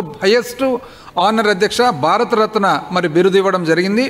ఈరోజు ఆయన మాటలు ఒక్కసారి గుర్తు తెచ్చుకున్నట్లయితే అధ్యక్ష, మహిళల సాధికారత సంబంధంగా, మహిళల సాధికారత అనేది ఉత్తమ కుటుంబమును, ఉత్తమ సమాజమును, చివరికి ఉన్నతమైన దేశాన్ని తయారు చేస్తుందని చెప్పి ఏపీజే అబ్దుల్ కలాం గారు చెప్పిన వాక్యాలు అధ్యక్ష. ఈరోజు అధ్యక్ష ప్రతి ఒక్క కొటేషన్ ఏదైతే బడ్జెట్ స్పీచ్లో ఉందో ఈ ప్రభుత్వానికి కానీ మన ముఖ్యమంత్రి గారి పాలన విధానానికి ప్రతి ఒక్కటి కూడా అనుగుణంగా ఉండే అర్థం వచ్చే కొటేషన్స్ ఉన్నాయి అధ్యక్ష. అటువంటి స్ఫూర్తితోనే మరి పరిపాలన జరుగుతుందని చెప్పి ఈ సభకు తద్వారా ప్రజలకు తెలియజేస్తా ఉన్నాను అధ్యక్ష. అభివృద్ధి అజెండాలో మహిళలను కేంద్ర స్థానంలో ఉంచడం వలన సంస్థలు మరియు వాటి వనరుల నిర్వహణలో సామర్థ్యం పెరుగుతుంది. నీతి ఆయోగ్ సంస్థ ప్రకటించిన 5వ SDG అయిన లింగ సమానత్వం సూచిలో మన రాష్ట్రం కేవలం 2 ఏళ్ల కాలంలో 12 ర్యాంకులు మెరుగుపరుచుకొని 5వ ఉత్తమ స్థానానికి పొందింది. 2 ఏళ్ల కాలంలోనే అధ్యక్ష 12 ర్యాంకులు మెరుగుపరుచుకొని 5వ ఉత్తమ స్థానాన్ని పొందింది. ఈ 2 ఏళ్లలోనే ఈ సూచి 37 నుంచి 58కి పెరిగింది అధ్యక్ష. వైఎస్ఆర్ ఆసరా పథకం కింద అధ్యక్ష 11/4/2019 నాటికి స్వయం సహాయక సంఘాల బ్యాంకు రుణ బకాయిలను సంక్షేమ శాఖల ద్వారా 4 విడతల్లో తిరిగి చెల్లించడం జరిగింది. ఇప్పటి వరకు 12,757.97 కోట్ల అధ్యక్ష 12,757.97 కోట్ల రూపాయలను విడుదల చేయడం ద్వారా స్వయం సహాయక సంఘాలకు చెందిన 78,74,438 అర్హత కలిగిన సభ్యుల లబ్ధి పొందారు. వైఎస్ఆర్ ఆసరా పథకానికి 2022-23 సంవత్సరంలో 6,400 కోట్ల రూపాయలు కేటాయింపును ప్రతిపాదిస్తున్నారు. వైఎస్ఆర్ సున్నా వడ్డీ స్వయం సహాయక సంఘాల మీద రుణాల వడ్డీ భారాన్ని పేదలకు తగ్గించేందుకు మన ప్రభుత్వం వైఎస్ఆర్ సున్నా వడ్డీ పథకాన్ని అమలు చేస్తుంది. ఈ చర్య గ్రామీణ మరియు పట్టణ ప్రాంతాల్లోని పేద స్వయం సహాయక సంఘాల మహిళల ఆర్థికాభివృద్ధిని బలోపేతం చేసింది. 2019-20 మరియు 2020-21 ఆర్థిక సంవత్సరానికి గాను 7,36,472 గ్రామీణ స్వయం సహాయక సంఘాలకు 1,789 కోట్ల రూపాయలను మా ప్రభుత్వం చెల్లించింది. 2022-23 సంవత్సరానికి వైఎస్ఆర్ సున్నా వడ్డీ పథకానికి 800 కోట్ల రూపాయల కేటాయింపును ప్రతిపాదిస్తున్నారు.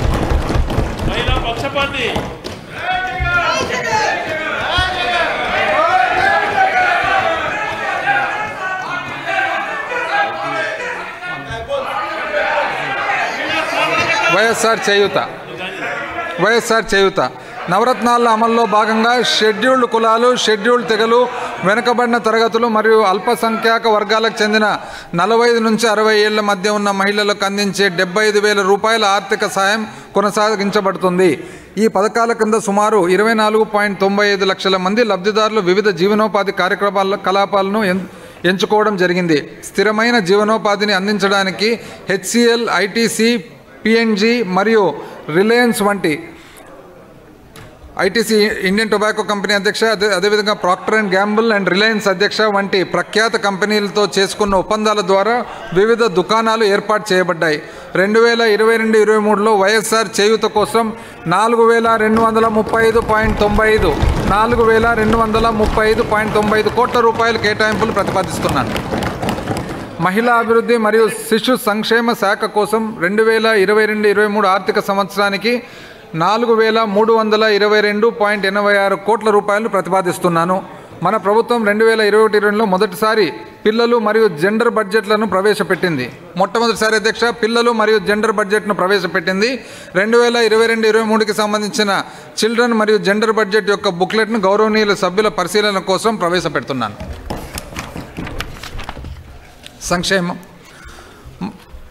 మా 4వ మూల స్తంభంలో పురోగతిని నమోదు చేయడానికి బలమైన సామాజిక భద్రతా వలయాన్ని నిర్మించడం అత్యవసరం. పేద, వెనుకబడిన మరియు బలహీన వర్గాల అవసరాలు మరియు ప్రాధాన్యతలను సమగ్ర వ్యూహంతో పరిష్కరించాలని ఇది పిలుపునిచ్చింది. నవరత్నాల కింద వివిధ సంక్షేమ కార్యక్రమాల ద్వారా షెడ్యూల్డ్ కులాలు, షెడ్యూల్డ్ తెగలు, అల్పసంఖ్యాక వర్గాల వారు, సమాజంలోని ఇతర బలహీన వర్గాల వారి అభివృద్ధికి మన ప్రభుత్వం కట్టుబడి ఉంది.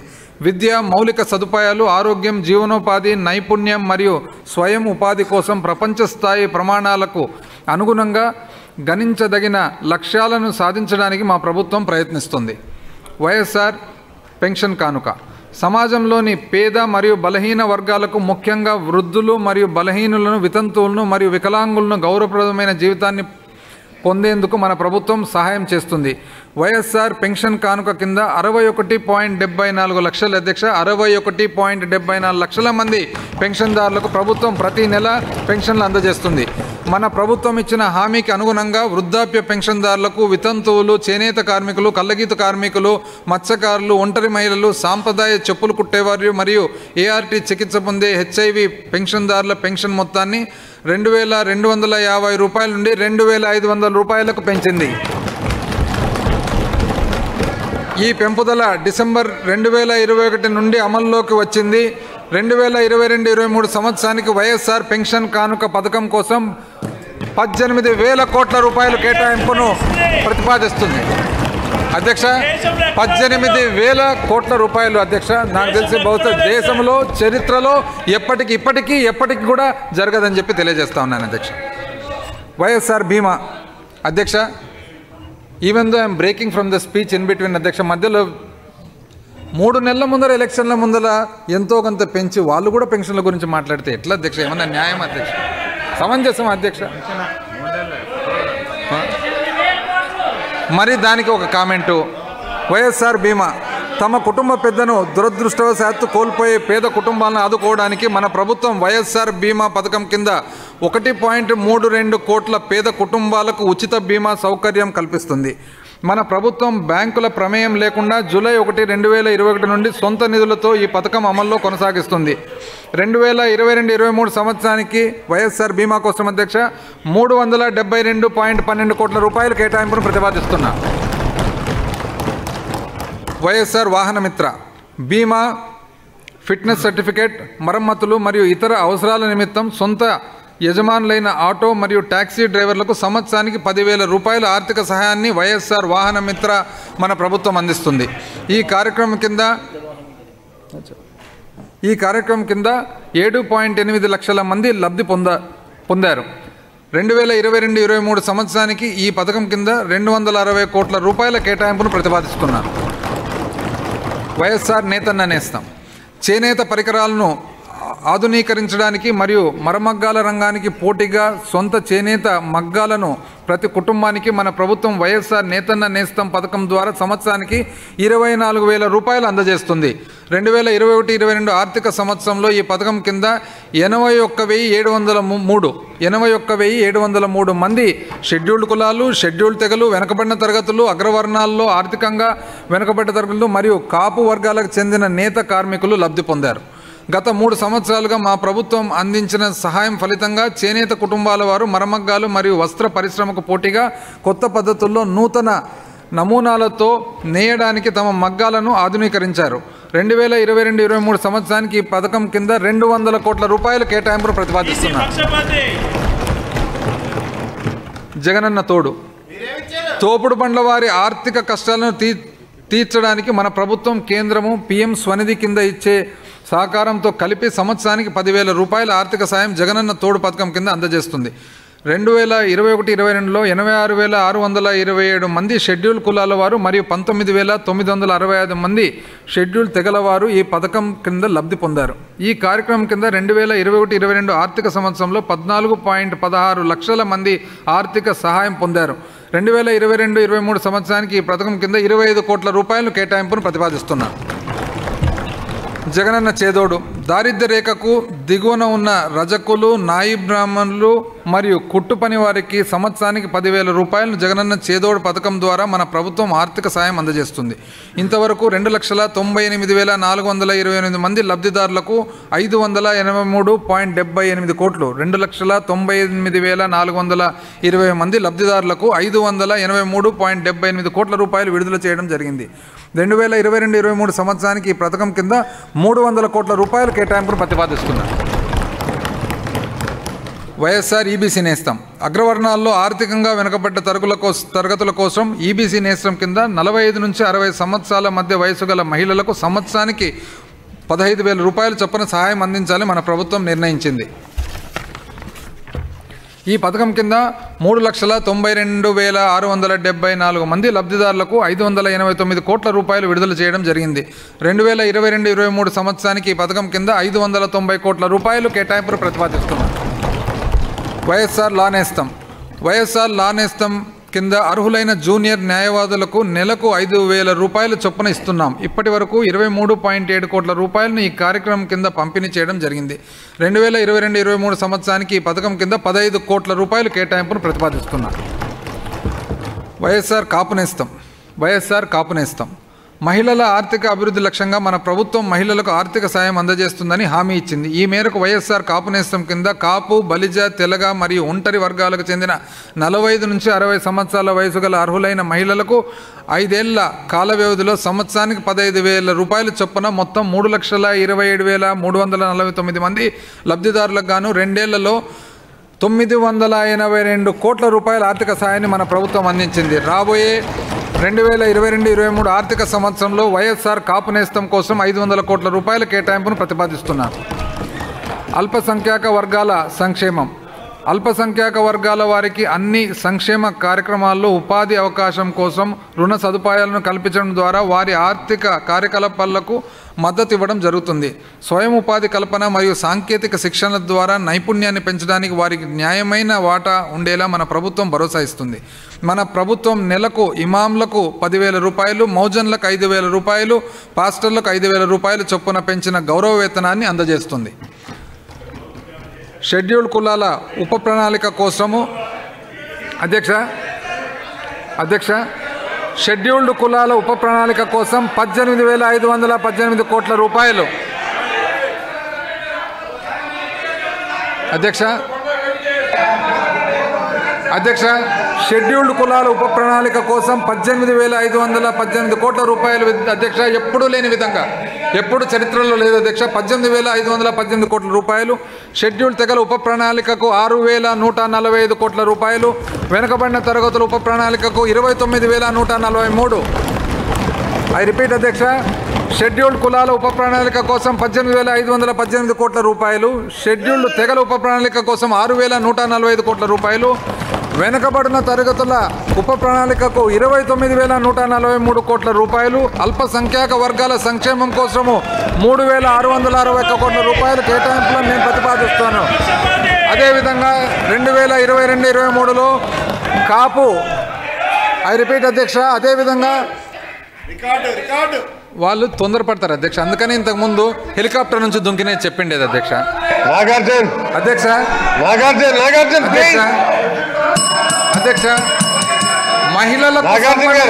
మహిళలకు సంబంధించిన విషయానికి వచ్చినప్పుడు ఇంతేనా అని అడిగారు అధ్యక్ష. ఇప్పుడు అసలు విషయం వస్తుంది అధ్యక్ష.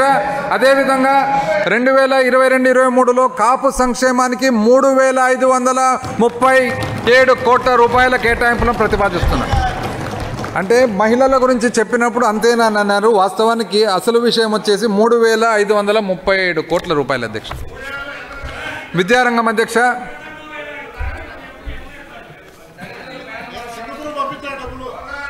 పరులకు సోదరులకు భూవర్లకు కొనరాదు సర్వవస్యము, తాను ఎవరికి ఇచ్చిన కోటి గుణ ఉత్తర వృద్ధి భజించు విద్య తన ధనం ఎప్పుడును. అధ్యక్ష, పెంచిన కొద్దీ అనేక రెట్లు పెరిగేది ఒక్క విద్యాధనం మాత్రమే అధ్యక్ష. చిన్నారుల చదువు కోసం పెట్టే ప్రతి రూపాయి రాష్ట్ర అభివృద్ధికి తొలిమెట్టు అని మన ప్రభుత్వం బలంగా నమ్ముతుంది అధ్యక్ష. ఐ రిపీట్ అధ్యక్ష ఒకసారి. పరులకు సోదరులకు భూవర్లకు కొనరాదు సర్వవస్యము తాను ఎవరికిచ్చిన కోటి గుణ ఉత్తర వృద్ధి భజించు విద్య తన ధనం ఎప్పుడు. అందుకనే అధ్యక్ష ఈ ప్రభుత్వం కానీ గౌరవ ముఖ్యమంత్రి గారు కానీ పిల్లల చదువు కోసము ఇంత శ్రద్ధ తీసుకొని ఇంత ఎప్పుడు లేని విధంగా కేటాయింపులు చేయడం అధ్యక్ష. మానవ సామర్థ్య వికాసానికి మొదటి మూలస్తంభం విద్య.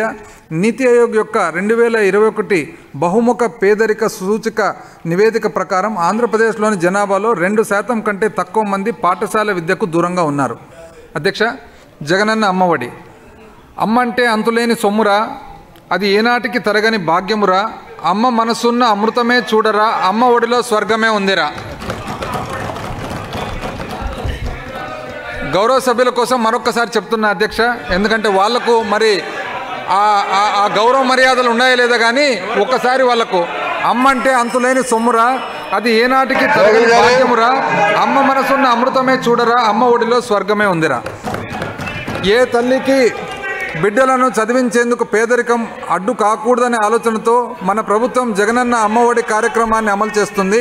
మన ప్రభుత్వం 15,000 రూపాయల చొప్పున నేరుగా 44,48,865 మంది తల్లులు 15,000 చొప్పున 44,48,865 మంది తల్లుల ఖాతాల్లోకి చేర్చడం వలన 1వ తరగతి నుండి ఇంటర్మీడియట్ వరకు చదువుతున్న సుమారు 84 లక్షల మంది విద్యార్థులకు అధ్యక్ష 84 లక్షల మంది విద్యార్థులకు లబ్ధి చేకూరుస్తుంది. 2022-23లో జగనన్న అమ్మఒడి పథకం కోసం 6,500 కోట్ల రూపాయలు ప్రతిపాదిస్తున్నాను అధ్యక్ష. 4 గోడలతో కూడిన భవనం రేపటి దేశ భవిష్యత్తును తనలో నింపుకుంటే దానిని పాఠశాల అని అంటారు. నాడు నేడు కార్యక్రమం కింద మొదటి దశలో 15,715 పాఠశాలలో 10 మౌలిక సదుపాయాల ఆధునీకరణ పూర్తయింది. ఫర్నిచరు, గ్రీన్ చాక్ బోర్డ్స్, ఫ్యాన్లు మరియు లైట్లు, త్రాగునీరు, పెయింటింగ్, అవసరమైన మరమ్మతుల్లో మంచి మరుగుదొడ్లు, ప్రహరీ గోడ, వంటగది మరియు ఇంగ్లీష్ ల్యాబ్తో 10 రకాల మౌలిక సదుపాయాలను మన ప్రభుత్వం అందజేస్తుంది. 2వ దశలో భాగంగా 16,368 పాఠశాలల ఆధునీకరణ పనులు కొనసాగుతున్నాయి. 3వ దశలో 24,620 పాఠశాల ఆధునీకరణ చేపడుతున్నాము. 2022-23 మనబడి నాడు నేడు కార్యక్రమం కోసము 3,500 కోట్ల రూపాయల కేటాయింపులు ప్రతిపాదిస్తున్నాం. పాఠశాల విద్యను మధ్యలోనే వదిలిపెట్టి వేసే విద్యార్థుల శాతానికి విద్యార్థులు ముఖ్యంగా బాలికల పాఠశాలలో సరైన పారిశుద్ధ్య సౌకర్యాలు లేకపోవడానికి మధ్య సంబంధం ఉన్నదని అధ్యయనాలు వెల్లడిస్తున్నాయి. ఈ సమస్యను పరిష్కరించడానికి మన ప్రభుత్వం 15,000 రూపాయల అమ్మఒడి ఆర్థిక సాయం నుండి 1,000 రూపాయలను జిల్లా కలెక్టర్ల పర్యవేక్షణ మరుగుదొడ్ల నిర్వహణ విధికి కేటాయించడం జరిగింది. ఈ నగదు మొత్తం పాఠశాల మరుగుదొడ్ల నిర్వహణ నిధికి బదిలీ చేయబడి పాఠశాల అభివృద్ధి కమిటీల పర్యవేక్షణలో పాఠశాలలోని టాయిలెట్ల నిర్వహణకు ప్రత్యేకంగా ఉపయోగించబడుతుంది. విజ్ఞాన సామర్థ్యాల అభివృద్ధిలో పోషకాహారం కీలక పాత్ర పోషిస్తూ మెరుగైన ఫలితాలను దారితీస్తుంది. జగనన్న గోరుముద్ద కార్యక్రమం ద్వారా మన ప్రభుత్వం 45,484 ప్రభుత్వ మరియు ఎయిడెడ్ పాఠశాలలో చదువుతున్న సుమారు 37 లక్షల మంది విద్యార్థులకు ప్రతిరోజు పౌష్టికాహారమైన, రుచికరమైన మరియు ఆరోగ్యకరమైన వేడివేడి భోజనం అందిస్తుంది.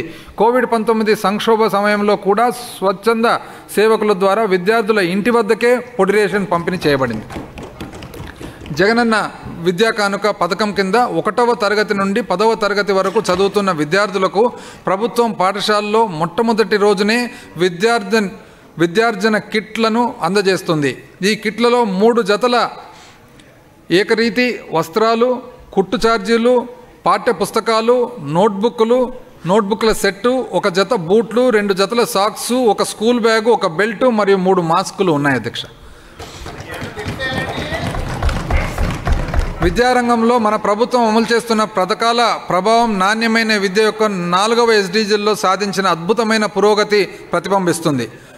ప్రాథమిక విద్యలో 1 నుంచి 8వ తరగతి 2019-20లో 80.48% ఉన్న సర్దుబాటు చేయబడిన నికర నామోదు నిష్పత్తి 2021-22లో 91.72%కు పెరిగింది అధ్యక్ష. ఐ రిపీట్ అధ్యక్ష, ఇవన్నీ తీసుకున్న వివిధ చర్యల వలన, వివిధ పాలసీస్ వలన అధ్యక్ష, ప్రాథమిక విద్యలో 1 నుంచి 8 తరగతి ఏదైతే ఉందో 2019-20లో 80.48%గా ఉన్న సర్దుబాటు చేయబడిన నికర నామోదు నిష్పత్తి 2021-22లో 91.72%కు పెరిగింది అధ్యక్ష.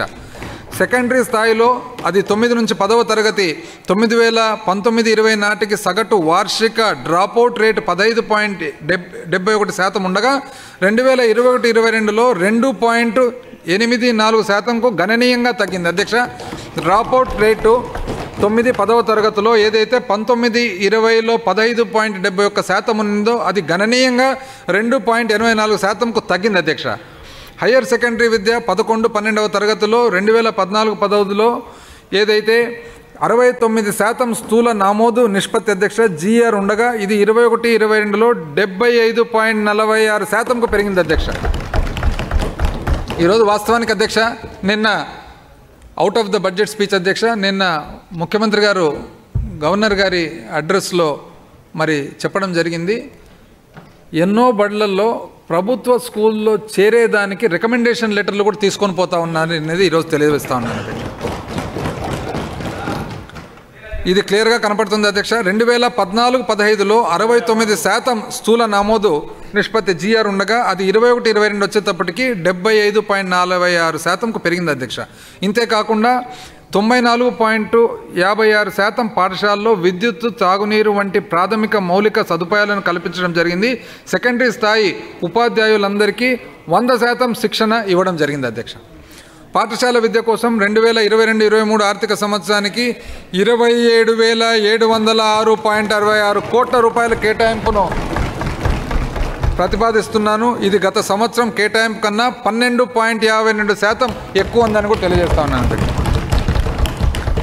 జగనన్న విద్యా దీవెన మరియు జగనన్న వసతి దీవెన ఉన్నత విద్యలో 18 నుంచి 23 సంవత్సరాలు 2019-20లో 32.4% ఉన్న స్థూల నమోదు నిష్పత్తి జీఆర్ ఏవైతే 32.4% ఉన్నిందో 2021-22లో 53.89%కు పెరిగింది అధ్యక్ష. 32.4 నుండి 53.89%కు పెరిగింది అధ్యక్ష. వెనుకబడిన కుటుంబాల విద్యార్థులకు జగనన్న విద్యా దీవెన మరియు జగనన్న వసతి దీవెన ద్వారా రాష్ట్ర ప్రభుత్వం ఆర్థికంగా అందిస్తున్న మొత్తం ఫీజు రీయింబర్స్మెంట్ మరియు నిర్వహణ రుసుములు స్థూల నమోదు నిష్పత్తిలోని ఈ పెరుగుదలకు కారణమని చెప్పవచ్చు. ఉన్నత విద్య అభ్యసిస్తున్న మొత్తం విద్యార్థుల్లో 87% మందికి వారు కట్టిన ఫీజు 4,500 కోట్ల రూపాయలను తిరిగి చెల్లించడం జరిగింది.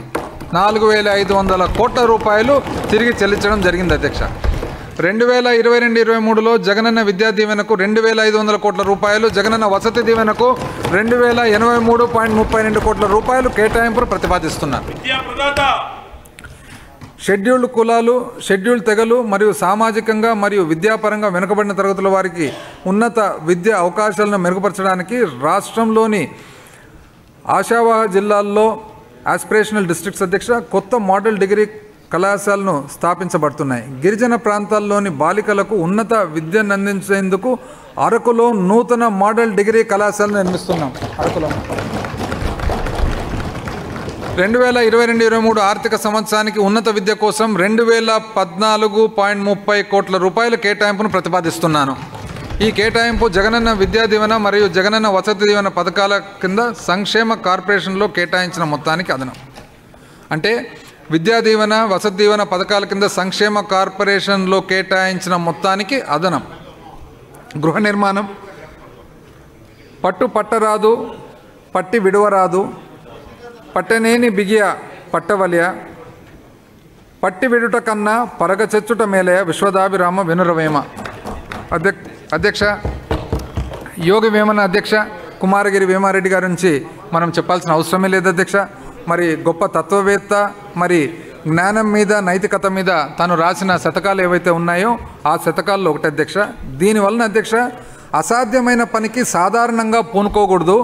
ఒకవేళ పూనుకుంటే ఎన్ని కష్టాలు వచ్చినా మధ్యలో వదలక ఈ కార్యాన్ని నెరవేర్చాలి. 2023 నాటికి రాష్ట్రంలోని అన్ని అర్హత కలిగిన కుటుంబాలకు సంతృప్తి స్థాయిలో శాశ్వత గృహాలను అందించడానికి మన ప్రభుత్వం కట్టుబడి ఉంది. 2 దశల్లో 28.3 లక్షల ఇళ్లను నిర్మించనున్నాము. 15.6 లక్షల ఇళ్లకు 28,084 కోట్ల రూపాయలు వెచ్చిస్తూ మొదటి దశలో అందుబాటులోకి తీసుకురావడం జరిగింది. అధ్యక్ష 2 దశలలో 28.3 లక్షల ఇళ్లను నిర్మించనున్నాము. అందులో 15.6 లక్షల ఇళ్లకు 28,084 కోట్ల రూపాయలు వెచ్చిస్తూ మొదటి దశలో అందుబాటులోకి తీసుకురావడం జరుగుతుంది. వీటిలో వైఎస్ఆర్ జగనన్న కాలనీల్లో 11.44 లక్షల ఇల్లు, సొంత స్థలాల్లో మరో 4.16 లక్షల ఇల్లు, 15.6 లక్షల ఇళ్లలో 10.88 లక్షల ఇల్లు పునాది దశలో ఉండగా 10,88,000 ఇల్లు అధ్యక్ష పునాది దశలో ఉండగా 2.5 లక్షల ఇల్లు కట్టుబడి దశలో ఉన్నాయి. రిజిస్ట్రేషను, మ్యాపింగు సంబంధించిన ప్రాథమిక కార్యక్రమాలు ఇప్పటికే పూర్తయ్యాయి. జియో ట్యాగింగ్ చివరి దశలో ఉంది. లబ్ధిదారులకు మన ప్రభుత్వం 20 మెట్రిక్ టన్నుల ఇసుకను ఉచితంగా అందజేస్తుంది. అదనంగా 3% వడ్డీ రేటుతో ఆర్థిక సంస్థల ద్వారా అదనంగా 35,000 రూపాయలు లబ్ధిదారులకు అందించబడుతుంది. ఈ కార్యక్రమం ద్వారా ఉపాధి అవకాశాలు కల్పించబడుతున్నాయి. 15.6 లక్షల గృహాల మేరకు మొదటి దశ నిర్మాణంలో 21.7 కోట్ల పని దినాలను సృష్టించబడ్డాయని అంచనా వేయడం జరిగింది. ఇప్పటి వరకు భవన నిర్మాణం ఖర్చుతో సహా లబ్ధిదారులకు 1146.7 కోట్ల రూపాయలు విడుదల చేయడం జరిగింది అధ్యక్ష. 2022-23లో పేదలందరికీ ఇళ్ల కోసం 4,791.69 కోట్ల రూపాయలు కేటాయింపుకు గృహ నిర్మాణ శాఖకు ప్రతిపాదిస్తున్నాను అధ్యక్ష. దాదాపు అధ్యక్ష స్వాతంత్రం వచ్చినప్పటి నుంచి ఇప్పుడు వరకు కూడా అన్ని సంవత్సరాలు లెక్కేసినా, కంబైన్డ్ స్టేట్ లెక్కేసినా కూడా నాకు తెలిసి 30 లక్షల ఇండ్లు అనేది నాకు తెలిసి ఎక్కడ కట్టలేదు. అందుకనే అధ్యక్ష ఇది చాలా గొప్ప ఆశయం అధ్యక్ష. అందుకనే అధ్యక్ష పట్టరాదు, పట్టి విడవరాదు, పట్టెనేని బిగే పట్టెవలయ, పట్టె విడుట కన్నా పరగచచ్చుట మేలయ, విశ్వదాభిరామ వినరవేమ. ఏదైనా కానీ అసాధారణ పని పూనుకోకూడదు. ఒకవేళ పూనుకున్నట్లయితే ఎన్ని కష్టాలు వచ్చినా కూడా మధ్యలో వదలరని చెప్పి ఈరోజు మన ప్రభుత్వం కానీ ముఖ్యమంత్రి గారు కానీ ఈరోజు ప్రజలందరికీ కూడా తెలియజేస్తా ఉన్నారు. జగనన్న సంపూర్ణ గృహ హక్కు పథకం గృహ నిర్మాణ శాఖ ద్వారా రుణాలు పొంది 2011కి ముందు ఇల్లు నిర్మించకున్నా లేదా ఎలాంటి ఆర్థిక సాయం లేకుండా ఇల్లు నిర్మించుకున్న లబ్ధిదారుల రుణాల మాఫీ కోసం మన ప్రభుత్వము 1 టైం సెటిల్మెంట్ పథకాన్ని అమలు చేసింది. లబ్ధిదారులకు స్పష్టమైన టైటిల్ మరియు స్వాధీనపు హక్కుతో కూడిన పత్రాలను విడుదల చేయడం జరిగింది. ఇప్పటి వరకు 8.56 అంటే 8,56,000 మంది లబ్ధిదారులు ఈ పథకం కింద ప్రయోజనం పొందారని ఈ గౌరవ సభకు మరి తెలియజేస్తున్నాను అధ్యక్ష. గ్రామీణాభివృద్ధి అధ్యక్ష, మహాత్మా గాంధీ గారి మాటల్లో మహాత్మా గాంధీ గారి గురించి మనము ఎక్స్ప్లెనేషన్ అవసరం లేదా అధ్యక్ష. ఫాదర్ ఆఫ్ ద నేషన్, జాతిపిత. భారతదేశపు ఆత్మ గ్రామాల్లో ఉంది. స్వచ్ఛమైన మరియు ఆరోగ్యవంతమైన ఆంధ్రప్రదేశ్ను సృష్టించాలనే దృఢ సంకల్పంతో మన ప్రభుత్వం గ్రామీణ పారిశుద్ధ్యానికి అత్యంత ప్రాధాన్యతనిస్తుంది. గౌరవ ముఖ్యమంత్రి గారు జగనన్న స్వచ్ఛ సంకల్పం క్లీన్ ఆంధ్రప్రదేశ్ క్లాప్ కార్యక్రమాన్ని అక్టోబర్ 2, 2021 చెత్తరహిత వ్యర్థ పదార్థాలు లేని దృశ్యపరంగా పరిశుభ్రమైన గ్రామాలను సాధించే లక్ష్యంతో 100 రోజులు పారిశుద్ధ్య ప్రచార కార్యక్రమాన్ని ప్రారంభించారు. గ్రామీణ ఆంధ్రప్రదేశ్లో స్థిరమైన పారిశుద్ధ్య పద్ధతులను పాటిస్తూ గృహ వ్యర్థాలను సేకరిస్తూ వాటిని వేరు చేస్తూ మరియు ప్రాసెసింగ్ చేస్తున్న 34,773 క్లాప్ మిత్రులతో కూడిన 10,718 సాలిడ్ వేస్ట్ మేనేజ్మెంట్ కేంద్రాలు ఉన్నాయి. జగనన్న పల్లె వెలుగు ప్రాజెక్టు ద్వారా మెరుగైన వెలుతర మరియు భద్రత కోసం మరియు శక్తి సామర్థ్యాన్ని నిర్ధారించడానికి కేంద్రీకృత నియంత్రణ మరియు నిర్వహణ వ్యవస్థ CCMSకు సంబంధించిన జంక్షన్ బాక్సుల ద్వారా అనుసంధానించబడిన 25.23 అంటే 25,23,000 LED వీధి లైట్లను సాంప్రదాయ వీధి లైట్ల స్థానంలో తిరిగి అమర్చడం ద్వారా 10,912 గ్రామ పంచాయతీల్లో ఉన్న వీధి లైట్లు smart street lighting సిస్టంలకు మార్చబడ్డాయి. 2021-22లో Mahatma Gandhi జాతీయ గ్రామీణ ఉపాధి హామీ పథకం కింద 2,176 లక్షల పని దినాలు కల్పించబడ్డాయి. ఈ పథకం కింద ఉపాధిని కోరిన వ్యక్తుల శాతంలో ఉపాధిని పొందిన వ్యక్తుల శాతం 2019-20లో 91.28% ఉండగా ఇది 2021-22 నాటికి 98%కు పెరిగింది. 15 రోజుల్లోనే 99.41% చెల్లింపులు జరగడం గమనించడం విషాదం. 2022-23లో ఈ పథకం కింద 3,000 లక్షల పని దినాలను కల్పించాలని మన ప్రభుత్వం భావిస్తుంది. 2022-23 సంవత్సరానికి ఈ పథకం కింద 5,000 కోట్ల రూపాయలు కేటాయింపును ప్రతిపాదిస్తున్నాను. ప్రధానమంత్రి గ్రామీణ రహదారి పథకం, ఆంధ్రప్రదేశ్ గ్రామీణ రహదారుల ప్రాజెక్టు మరియు నాబార్డు మద్దతు ఉన్న ప్రాజెక్టుల అమలు ద్వారా మన ప్రభుత్వం అన్ని గ్రామీణ మరియు రోడ్డు అనుసంధానం లేని నివాస ప్రాంతాలకు అన్ని కాలాలను తట్టుకునే బీటీ మరియు సీసీ రోడ్డు కనెక్టివిటీ అందజేస్తుంది మరియు గ్రామీణ రోడ్లను ఆధునీకరణ చేస్తుంది. 2021-22కు 2,100 కిలోమీటర్ల కంటే ఎక్కువ గ్రామీణ రోడ్లు ఈ ప్రాజెక్టు కింద నిర్మించబడ్డాయి మరియు ఆధునీకరించబడ్డాయి అధ్యక్ష. 2,100 కిలోమీటర్ల రోడ్లు ఆధునీకరించబడ్డాయి అధ్యక్ష. ఒత్తిడితో కూడిన మరియు నాణ్యత లోపించిన 1,249 నివాస ప్రాంతాలకు మంచినీటిని అందుబాటులోనికి తీసుకొని రావడానికి మన ప్రభుత్వం 3 తాగునీటి ప్రాజెక్టులను మంజూరు చేసింది అధ్యక్ష. చిత్తూరు, ప్రకాశం, గుంటూరు, తూర్పుగోదావరి, పశ్చిమ గోదావరి మరియు కృష్ణా జిల్లాల్లోని ఒత్తిడితో కూడిన మరియు నాణ్యత లోపించిన నివాస ప్రాంతాలకు కూడా నాణ్యమైన నీటిని అందుబాటులోనికి తీసుకురావడం జరుగుతుంది అధ్యక్ష. 2022-23 ఆర్థిక సంవత్సరానికి గాను గ్రామీణాభివృద్ధికి 15,846.43 కోట్ల రూపాయల కేటాయింపును నేను ప్రతిపాదిస్తున్నాను. పట్టణాభివృద్ధి, ఇప్పటికే ఉన్న మౌలిక సదుపాయాలను బలోపేతం చేయడం మరియు సేవ స్థాయిలను మెరుగుపరచడం ద్వారా అన్ని పట్టణ స్థానిక సంస్థలకు రక్షిత మంచినీటిని అందించడానికి మన ప్రభుత్వం అత్యధిక ప్రాధాన్యతనిస్తుంది. 2021-22 ఆర్థిక సంవత్సరంలో 86,356 మంచినీటి కనెక్షన్లు ఇవ్వబడ్డాయి. 86,356 మంచినీటి కనెక్షన్లు ఇవ్వబడ్డాయి అధ్యక్ష. 11వ SDG అయిన సుస్థిర నగరాలు మరియు సంఘాల క్రింద 100% వార్డుల్లో ఇంటింటికి చెత్త సేకరణ అందుబాటులోకి తీసుకురావడం జరిగింది అధ్యక్ష. ప్రభుత్వ విధానంలో భాగంగా మున్సిపల్ వ్యర్థాలను తగ్గించడం, రీసైకిల్ చేయడం మరియు తిరిగి ఉపయోగించడం కోసం మన రాష్ట్ర ప్రభుత్వం 85 ఇంటిగ్రేటెడ్ సాలిడ్ వేస్ట్ మేనేజ్మెంట్ ప్రాజెక్టులు మంజూరు చేయగా 32 ప్రాజెక్టులు ఇప్పటికే పనిచేస్తున్నాయి అధ్యక్ష. 1,00,000 కంటే తక్కువ జనాభా ఉన్న 93 పట్టణ స్థానానికి సంస్థల్లో 93 మరుగునీటి శుద్ధి ప్లాంట్లను వచ్చే 3 ఏళ్లలో నిర్మించాలని ప్రభుత్వం యోచిస్తున్నది. 2019-20లో ఉత్పత్తి చేయబడిన మొత్తం ప్రాసెస్డ్ మున్సిపల్ ఘన వ్యర్థ పదార్థాలు 48% ఉండగా 2021-22లో ఇది 53.62% పెరిగింది అధ్యక్ష. 2022-23లో పురపాలక మరియు పట్టణాభివృద్ధి శాఖకు మంత్రి గారు, పురపాలక మరియు పట్టణాభివృద్ధి శాఖ, మీ శాఖ 8,796.33 కోట్ల రూపాయల కేటాయింపు ప్రతిపాదించారు. పర్యావరణం మరియు అడవులు అధ్యక్ష, పర్యావరణము మరియు ఆర్థిక వ్యవస్థ నిజంగా ఒకే నాణేనికి 2 వైపులు ఉన్నాయి. పర్యావరణాన్ని పరిరక్షించలేకపోతే మనము మనుగడ సాధించలేము అధ్యక్ష. ఈ మాటలు అధ్యక్ష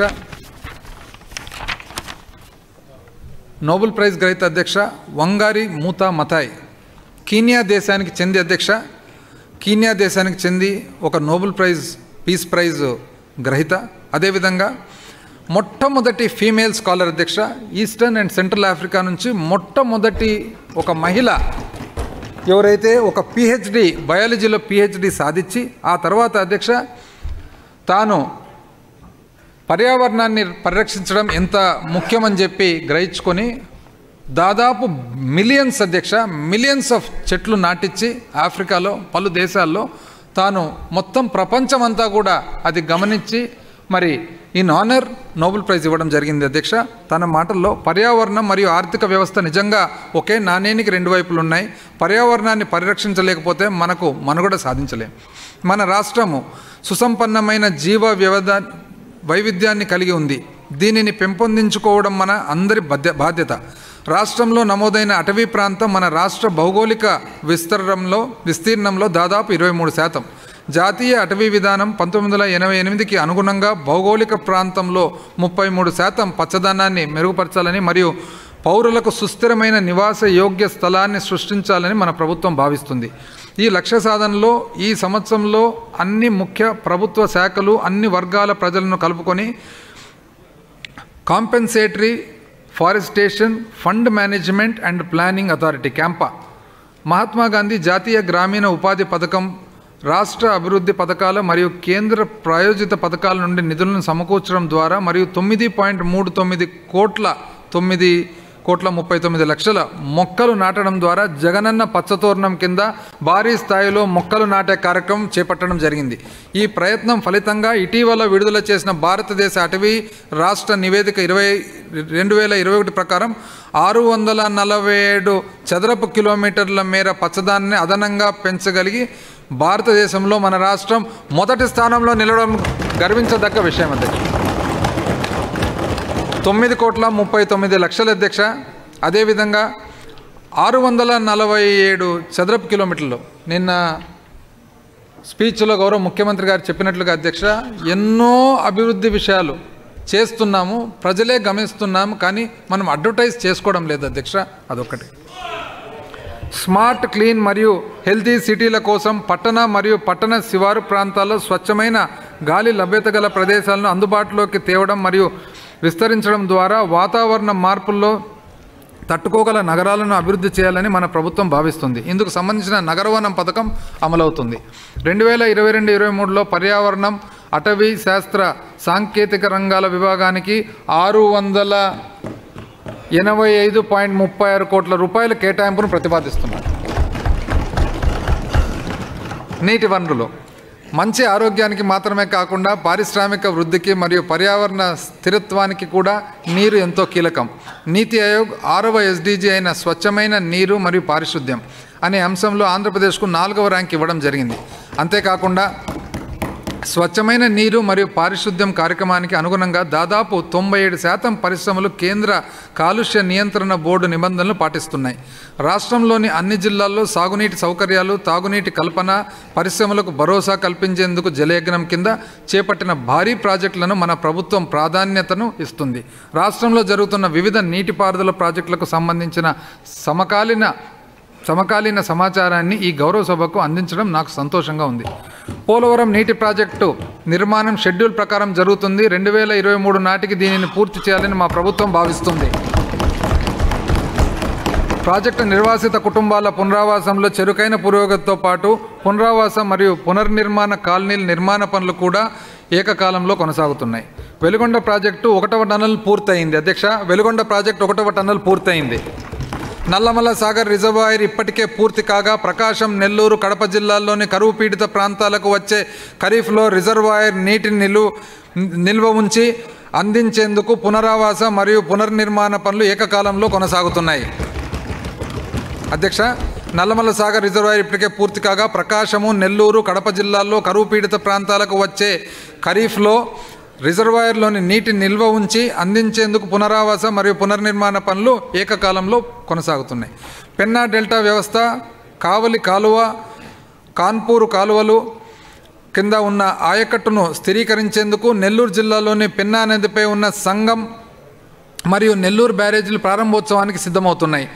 శ్రీకాకుళం జిల్లాలోని వెనుకబడిన ప్రాంతానికి మెరుగైన నీటిపారుదల సౌకర్యాన్ని అందించేందుకు అధ్యక్ష, ఇది మీరు వినాల్సినది అధ్యక్ష, శ్రీకాకుళం జిల్లాలోని వెనుకబడిన ప్రాంతానికి మెరుగైన నీటిపారుదల సౌకర్యాన్ని అందించడానికి వంశధార ప్రాజెక్టు 2వ ఫేజ్లోని 2వ స్టేజ్ మరియు వంశధార నాగావళి అనుసంధానికి ప్రక్రియను 2022 జూన్ నాటికి పూర్తి చేయడానికి సన్నాహాలు జరుగుతున్నాయి. గండికోట రిజర్వాయర్కు అదనంగా 10,000 క్యూసెక్లకు నీటి తరలించేందుకు 2022 ఆగస్టు నాటికి అవుకు టన్నల్ 2వ దశను పూర్తి చేయాలని మా ప్రభుత్వం నిర్ణయించింది. అదనంగా సెప్టెంబర్ 2020లో ప్రారంభించబడిన వైఎస్ఆర్ జలకళ కార్యక్రమం కింద మరింత సాగుకు యోగ్యమైన భూమిని సాగులోకి తీసుకురావడానికి అవసరమైన మరియు అర్హులైన రైతుల కోసం మన ప్రభుత్వం 9,187 బోర్వెల్స్ను ఉచితంగా డ్రిల్ చేయడం జరిగింది. 2022-23లో నీటి వనరుల అభివృద్ధికి 11,482.37 కోట్ల రూపాయల కేటాయింపును ప్రతిపాదిస్తున్నారు. 11,482.37 కోట్ల రూపాయల కేటాయింపును ప్రతిపాదిస్తున్నాను. పరిశ్రమలు మరియు మౌలిక సదుపాయాలు.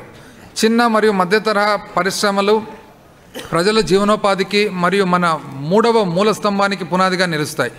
8వ మరియు 9వ SDGలు అయిన మర్యాదపూర్వకమైన పని మరియు పరిశ్రమ ఆవిష్కరణ మరియు మౌలిక సదుపాయాల యొక్క అమలుకు ఇవి మూల కేంద్రాలుగా నిలుస్తాయి. మన రాష్ట్రం ఆహారం మరియు వ్యవసాయ ప్రాసెసింగ్, వస్త్రం మరియు స్పిన్నింగ్, సముద్ర ఉత్పత్తులు, ఖనిజ ఉత్పత్తులు, ఇనుము మరియు ఉక్కు, సిమెంటు, గ్రానైటు, ఫెర్రో మిశ్రమాలు, ఇంజనీరింగ్ వస్తువులు, ఆటోమొబైల్స్, డిఫెన్సు మరియు ఏరోస్పేసు, ఎలక్ట్రానిక్ హార్డ్వేరు, బయోటెక్ మరియు సూక్ష్మ వాణిజ్య రంగాల్లో పెట్టుబడులకు భారీ అవకాశాలను కలిగి ఉంది.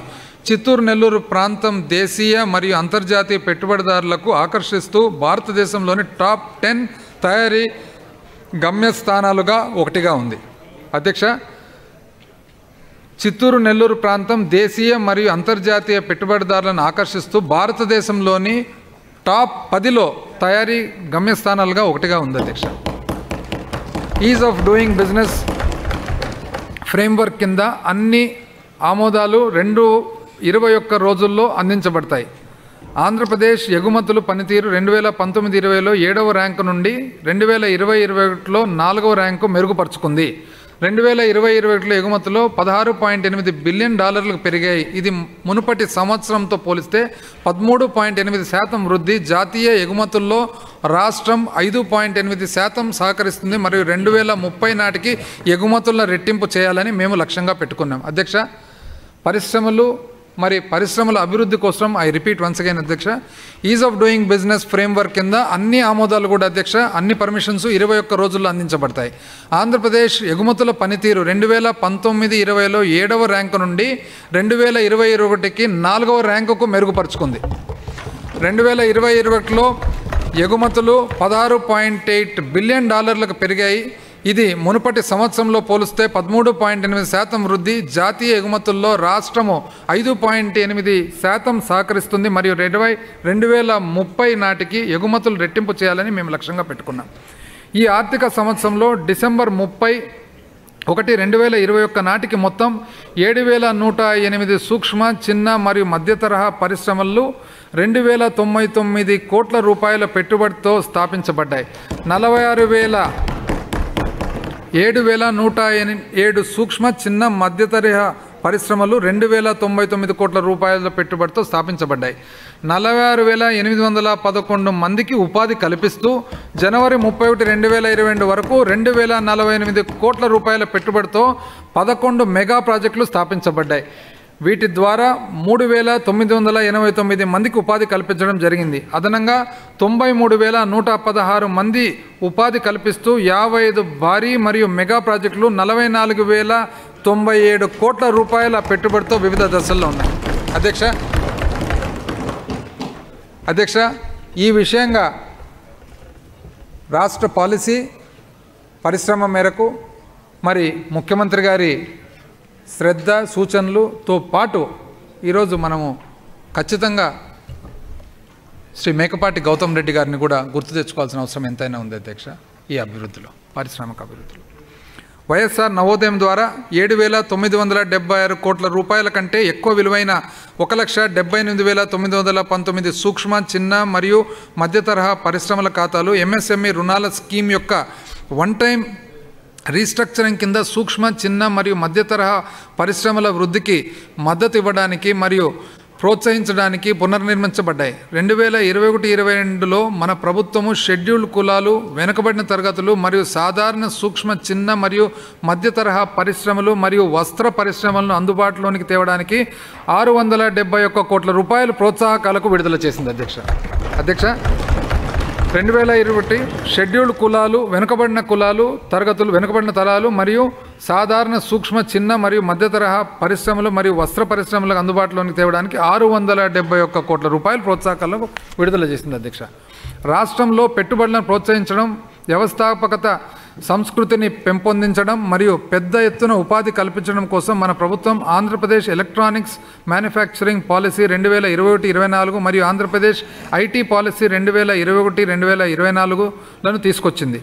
ఈఎంసీ 2.0 పథకం కింద భారత ప్రభుత్వంచే ప్రప్రథమంగా ఆమోదించబడిన వైఎస్ఆర్ ఈఎంసీ పథకము అనగా ఎలక్ట్రానిక్ మ్యానుఫ్యాక్చరింగ్ క్లస్టర్ పథకాన్ని గౌరవనీయులైన ముఖ్యమంత్రి గారు డిసెంబర్ 23, 2021 కొప్పర్తిలో ప్రారంభించడం జరిగింది. అధ్యక్ష, భారతదేశంలో శాంక్షన్ అయిన మొట్టమొదటి ఈఎంసీ అధ్యక్ష మరి కొప్పర్తిలో. ఈ పథకం కింద 500 ఎకరాల విస్తీర్ణంలో అత్యుత్తమ మౌలిక సదుపాయాలతో 25,000 మంది కంటే ఎక్కువ మంది ఉపాధి అవకాశాలను అందించేందుకు 8,000 కోట్ల రూపాయలతో ఏర్పాటు చేయడం జరిగింది. 8,000 కోట్ల రూపాయలతో అధ్యక్ష 25,000 మందికి ఉపాధి జరగబోతా ఉంది. EMC electronic manufacturing cluster at Kopparthi Kadapa district and first in the country అధ్యక్ష. ఇప్పటికే పలు కంపెనీలు దాదాపు 660 కోట్ల రూపాయల సంచిత పెట్టుబడులతో సుమారు 9,000 పైచిలుకు మందికి ఉపాధిని కల్పించేందుకు పలు కంపెనీలు ఇప్పటికే ఆసక్తి కనబరుస్తూ ముందుకు రావడం జరిగింది. రానున్న 2 నుండి 5 సంవత్సరాల కాలంలో 500 కోట్ల రూపాయల కంటే ఎక్కువ పెట్టుబడులతో 20,000 ఉద్యోగాల కల్పన లక్ష్యంగా ఐటీ రంగం కింద 10 పెట్టుబడి ప్రతిపాదనలు అధునాతన దశలో ఉన్నాయి. వీటికి అదనంగా వచ్చే 3 సంవత్సరాల్లో 4,000 కోట్ల రూపాయల కంటే ఎక్కువ పెట్టుబడితో 25,000 ఉద్యోగాల సృష్టి లక్ష్యంగా electronic system design and manufacturing sector కింద మరో 15 పెట్టుబడి ప్రతిపాదనలు ప్రారంభ దశలో ఉన్నాయి అధ్యక్ష.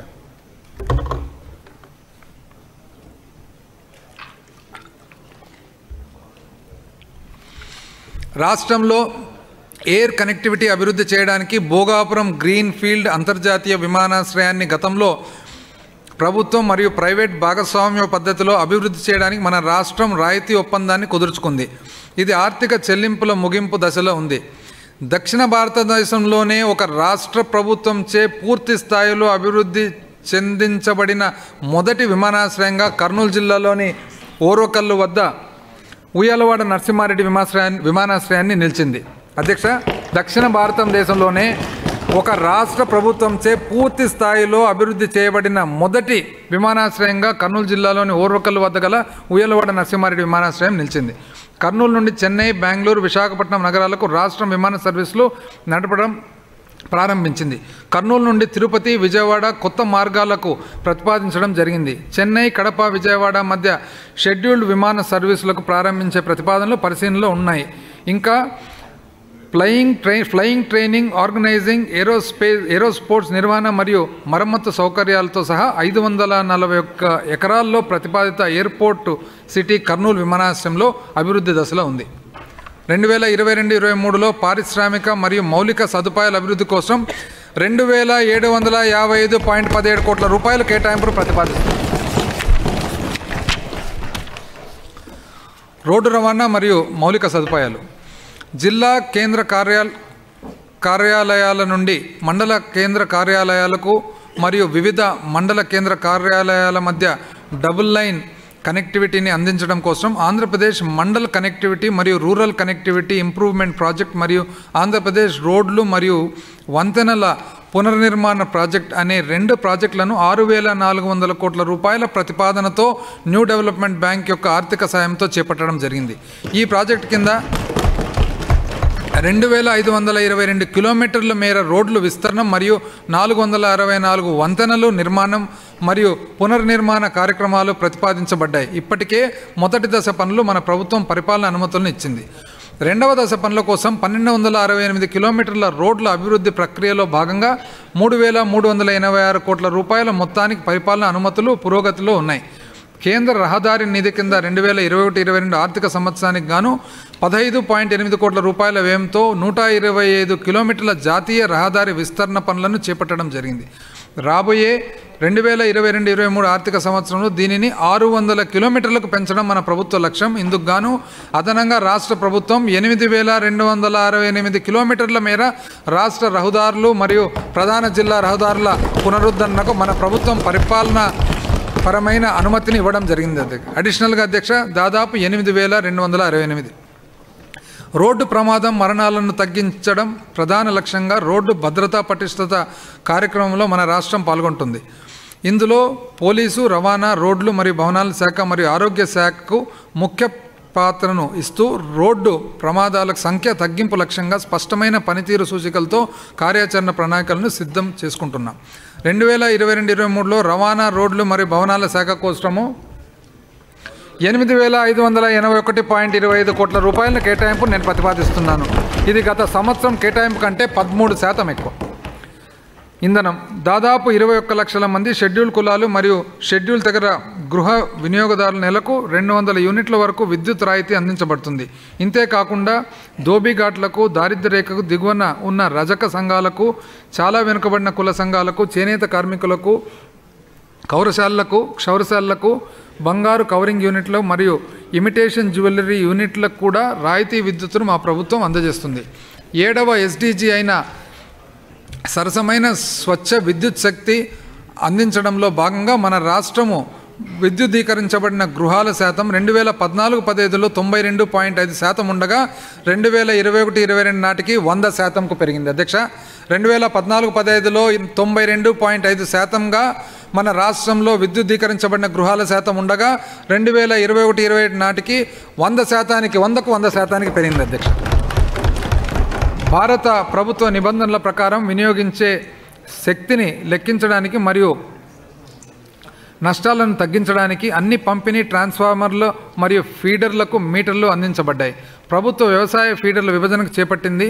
దీనివలన అన్ని గ్రామీణ ప్రాంతాలకు 24 గంటల నిరంతర 3 ఫేజ్ విద్యుత్ సరఫరాను ప్రభుత్వం అందిస్తుంది. ఇది గ్రామీణ ప్రాంతాల్లో పారిశ్రామిక అభివృద్ధికి మంచి ప్రోత్సాహాన్ని ఇస్తుంది.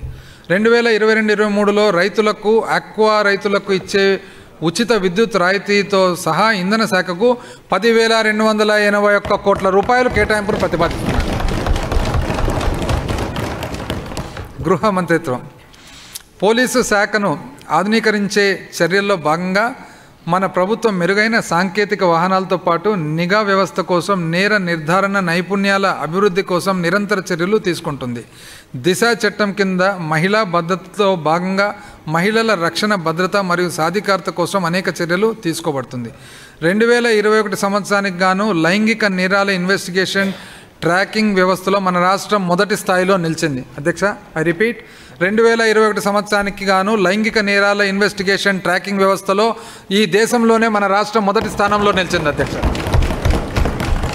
విచారణ సమ్మతి రేటు అంటే లైంగిక నేరాల్లో 60 రోజుల్లోపు పూర్తయిన దర్యాప్తు రేటు మన రాష్ట్రంలో 92.27% ఉంటే జాతీయం సగటు రేటు 40% మాత్రమే. జాతీయ రేటు అధ్యక్ష 60 రోజుల్లోపు మరి విచారణ పూర్తయిన శాతం లెక్కేసినట్లయితే భారతదేశంలో సగటు 40% ఉంటే మన రాష్ట్రంలో మాత్రం 92.27% ఉందని చెప్పి తెలియజేస్తా ఉన్నాను. 2022-23లో గృహ మంత్రిత్వ శాఖకు 7,586.84 కోట్ల రూపాయలు కేటాయింపును ప్రతిపాదిస్తున్నారు. యువజన, పర్యాటక మరియు సాంస్కృతిక శాఖ పారిశ్రామిక శిక్షణా సంస్థలు మరియు అప్రెంటిస్షిప్ కార్యక్రమాల ద్వారా రాష్ట్రంలో సాంకేతికంగా నైపుణ్యం కలిగిన మానవ వనరుల మరియు సామర్థ్యాన్ని పెంపొందించడంపై మన ప్రభుత్వం ఎంతో దృష్టి పెట్టింది. ఈ శిక్షణా విధానాన్ని నిర్వహించడం కోసం పారిశ్రామిక భాగస్వామ్యాలతో 44 అవగాహన ఒప్పందాలను ప్రభుత్వం కుదుర్చుకుంది. దీనిలో విద్యార్థులు తమ కోర్సు వ్యవధిలోని సగం కాలాన్ని పరిశ్రమల్లో వృత్తి శిక్షణ పొందుతూ నైపుణ్యాభివృద్ధి సాధించి ఉపాధి కల్పన దిశగా అడుగు వేస్తున్నారు. కేంద్ర ప్రభుత్వం పథకమైన పారిశ్రామిక విలువల పెంపుదల కొరకు నైపుణ్యాల అభివృద్ధి స్ట్రైవ్ ప్రాజెక్ట్ కింద 15 ప్రభుత్వ పారిశ్రామిక శిక్షణా సంస్థలు ఎంపిక చేయబడ్డాయి. ప్రతి పారిశ్రామిక శిక్షణా సంస్థలో మౌలిక సదుపాయాల అభివృద్ధి, కొత్త కోర్సులను ప్రారంభించడం కోసం మరియు ఉపాధ్యాయుల శిక్షణ కోసం పనితీరు ఆధారిత గ్రాంట్లు అందజేయబడుతున్నాయి. రాయచోటి, ఆదోని, చాగల్మర్రి, నరసరావుపేట అల్పసంఖ్యాక వర్గాల వారి కోసం ప్రత్యేకంగా 4 నూతన ప్రభుత్వ పారిశ్రామిక శిక్షణా సంస్థలను ఏర్పాటు చేయాలని చెప్పి మన ప్రభుత్వం ప్రతిపాదించడం జరిగింది. మన రాష్ట్రం సమృద్ధిగా పర్యాటక సామర్థ్యాన్ని కలిగి ఉంది. పర్యాటక రంగం రాష్ట్ర ఆర్థిక వ్యవస్థ కీలకమైన వృద్ధి సూచికలతో ఒకటి. అలాగే అది ఉపాధి కల్పనకు ముఖ్యమైన వనరు. పర్యాటక మౌలిక సదుపాయాల అభివృద్ధికి 100 కోట్ల రూపాయలు విలువైన పెట్టుబడిని ప్రతిపాదనలు ప్రక్రియ దశలో ఉన్నాయి. హస్తకళలను అభివృద్ధి చేయడానికి మరియు మెరుగైన జీవనోపాధి అవకాశాల కోసం కళాకారుల సంఘానికి ప్రత్యక్ష మార్కెటింగ్ నివేదిక అందించడానికి మన ప్రభుత్వం శిల్పారామం కేంద్రాలను ఏర్పాటు చేసింది. ప్రస్తుతం పులివెందుల్లో ఉన్న శిల్పారామం పార్కును మరింత శక్తివంతమైన, ఆకర్షణీయమైన పర్యాటక మరియు సాంస్కృతిక కేంద్రంగా అభివృద్ధి చేసేందుకు మాస్టర్ ప్లాన్లో భాగంగా అభివృద్ధి పనులు చేపట్టడం జరిగింది. గుంటూరులో నూతనంగా నిర్మిస్తున్న శిల్పారామం పార్కు నిర్మాణం తుది దశకు చేరుకుంది. ఇదే తరహాలో ఆదాయాన్ని పెంపొందించడానికి మరియు చేతి వృత్తుల వారి స్వయం సమృద్ధి కోసం తిరుపతి, విశాఖపట్నం మరియు కడపల్లో ఇప్పటికే ఉన్న శిల్పారామం పార్కులు సమగ్ర అభివృద్ధిని మా ప్రభుత్వం చేపట్టడం జరుగుతుంది. 2022-23లో యువజన పర్యాటక మరియు సాంస్కృతిక శాఖ కోసం 290.31 కోట్ల రూపాయల కేటాయింపును ప్రతిపాదిస్తున్నారు. పరిపాలన. గౌరవనీయమైన ముఖ్యమంత్రి గారి దార్శనిక నాయకత్వంలోని మన ప్రభుత్వం ప్రజాసేవలను అందించడంలో పారదర్శకత మరియు జవాబుదారీతనం యొక్క అత్యున్నత ప్రమాణాలకు కట్టుబడి ఈ దిశగా అనేక చర్యలు చేపడుతుంది. 1 కోటి మరియు అంతకంటే ఎక్కువ విలువ కలిగిన వస్తువులు, సేవలు మరియు పనుల సేకరణకు సంబంధించి రివర్స్ టెండరింగ్ విధానం తప్పనిసరి చేయడం జరిగింది. ఈ చర్యల వలన రాష్ట్ర ప్రభుత్వం సుమారుగా 4,000 కోట్ల రూపాయలు ఆదా చేయగలిగింది. ఐ రిపీట్ అధ్యక్ష, రివర్స్ టెండరింగ్ ద్వారా దాదాపు 4,000 కోట్ల రూపాయలు ఆదా చేయడం జరిగింది. ఈ విధంగా ఆదా చేసిన మొత్తాన్ని పౌర కేంద్రీకృత మరియు సంక్షేమ కార్యక్రమాల కోసం ఉపయోగించడం జరిగింది. సుపరిపాలన ఎలా నిర్వహించాలో మరియు సాంకేతికతను విస్తృతంగా ఉపయోగించడం ద్వారా సంక్షేమాన్ని ఎలా సాధించవచ్చో నిరూపించడంలో మన రాష్ట్రం ఒక ఉదాహరణగా నిలిచింది. ప్రత్యక్ష నగదు బదిలీ పద్ధతి ద్వారా పథకాలను అమలు చేయడం వలన ప్రజలు తమ ప్రయోజనాలను పారదర్శకంగా సకాలంలో పొందగలుగుతున్నారు. జిల్లాల పునర్వ్యవస్థీకరణ ద్వారా మన ప్రభుత్వం సుపరిపాలన దిశగా మరో అడుగు వేస్తుంది. ఈ చర్య ఫలితంగా వికేంద్రీకరణ మరియు సమర్థవంతమైన పరిపాలన అందించే దిశగా కేంద్రీకృతమైన సమ్మిళిత మరియు సుస్థిరమైన వృద్ధి వైపు మన రాష్ట్రం దారితీస్తుంది. కోవిడ్-19 వలన రాష్ట్ర ఆర్థిక వ్యవస్థపై ఒత్తిడి ఉన్నప్పటికీ మన ప్రభుత్వం 23% ఫిట్మెంట్తో ప్రభుత్వ ఉద్యోగులను మరియు పెన్షనర్లకు 11వ వేతన సవరణను అమలు చేసింది. 5 కరువు భత్యాల వాయిదాలకు ఒక్కసారి విడుదల చేసింది. పదవీ విరమణ వయస్సు 60 నుంచి 62 సంవత్సరాలకు పెంచడం వంటి అనేక ఇతర ప్రయోజనాలను కూడా అమలు చేయడం జరిగింది. స్థానిక అవసరాలు మరియు ప్రాధాన్యతలకు అనుగుణంగా నియోజకవర్గ స్థాయిలో సంక్షేమానికి పెంచడానికి సామాజిక ఆర్థిక అభివృద్ధి కార్యక్రమాలను అమలు చేయడానికి మన ప్రభుత్వం ప్రత్యేక అభివృద్ధి ప్యాకేజ్ నిధి SDPFను ఏర్పాటు చేసింది. ఈ నిధి ద్వారా పౌరులు మరియు ఎన్నికైన ప్రతినిధులకు గుర్తించిన వివిధ సమస్యలను పరిష్కరించడానికి దిద్దుబాటు చర్యలు తీసుకుంటూ రాష్ట్రమంతటా అభివృద్ధిని సమానంగా విస్తరించేలా కార్యాచరణ చేపడుతుంది. ఇకపై రాష్ట్ర శాసనసభలోని ప్రతి సభ్యుడు మరియు సభ్యురాలి వద్ద 2 కోట్ల రూపాయల నిధి ఉంటుంది.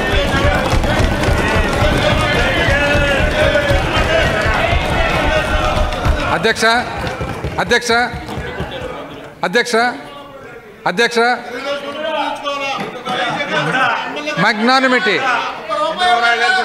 మ్యాగ్నానిమిటీ అనేది ఇక్కడ కనపడుతుంది అధ్యక్ష.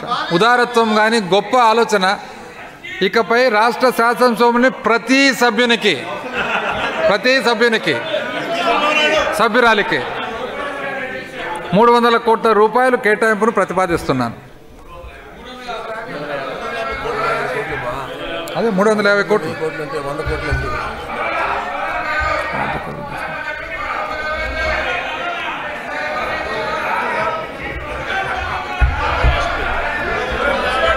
అధ్యక్ష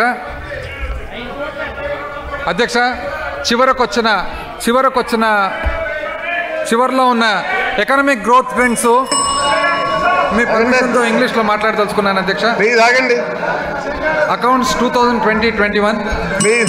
Finance accounts finalized by the Accountant General of India show a revenue deficit of rupees 35,540 crores and a fiscal deficit of rupees 55,167 crores, which was 3.6% and 5.59% of the GSDP respectively for the period from April 1st, 2020 to March 31st, 2021. Revised estimates 2021-22. The revised estimate for revenue expenditure for financial year 2021-22 is 1,73,818 crores, whereas for capital expenditure it is rupees 18,529 crores. The revenue deficit for 2021-22 is around rupees 19,545 crores, whereas the fiscal deficit for the same period is around 38,224 crores, which amounts to 1.63% and 3.18% of the GSDP respectively. Budget estimates 2022-23. For the financial year 2022-23, I propose an expenditure of rupees 2,56,257 crores. 2,56,257 257 కోట్లు, with revenue expenditure estimated at rupees 2,08,261 crores and capital expenditure at 47,996 crores. అధ్యక్ష, capital expenditure 47,996 కోట్లు. The estimated revenue deficit is around 17,036 crores and fiscal deficit is estimated around 48,724 crores. The fiscal deficit will be around 3.64% of the GSDP, whereas the revenue deficit will be around 1.27% of the GSDP. In the last 3 years, our government has set in motion transformational changes in the state through Navaratnalu and manifesto schemes. Through sustained efforts of our government, institutional strengthening and social inclusion, this process has gathered the momentum to take Andhra Pradesh a leader in all the SDGs.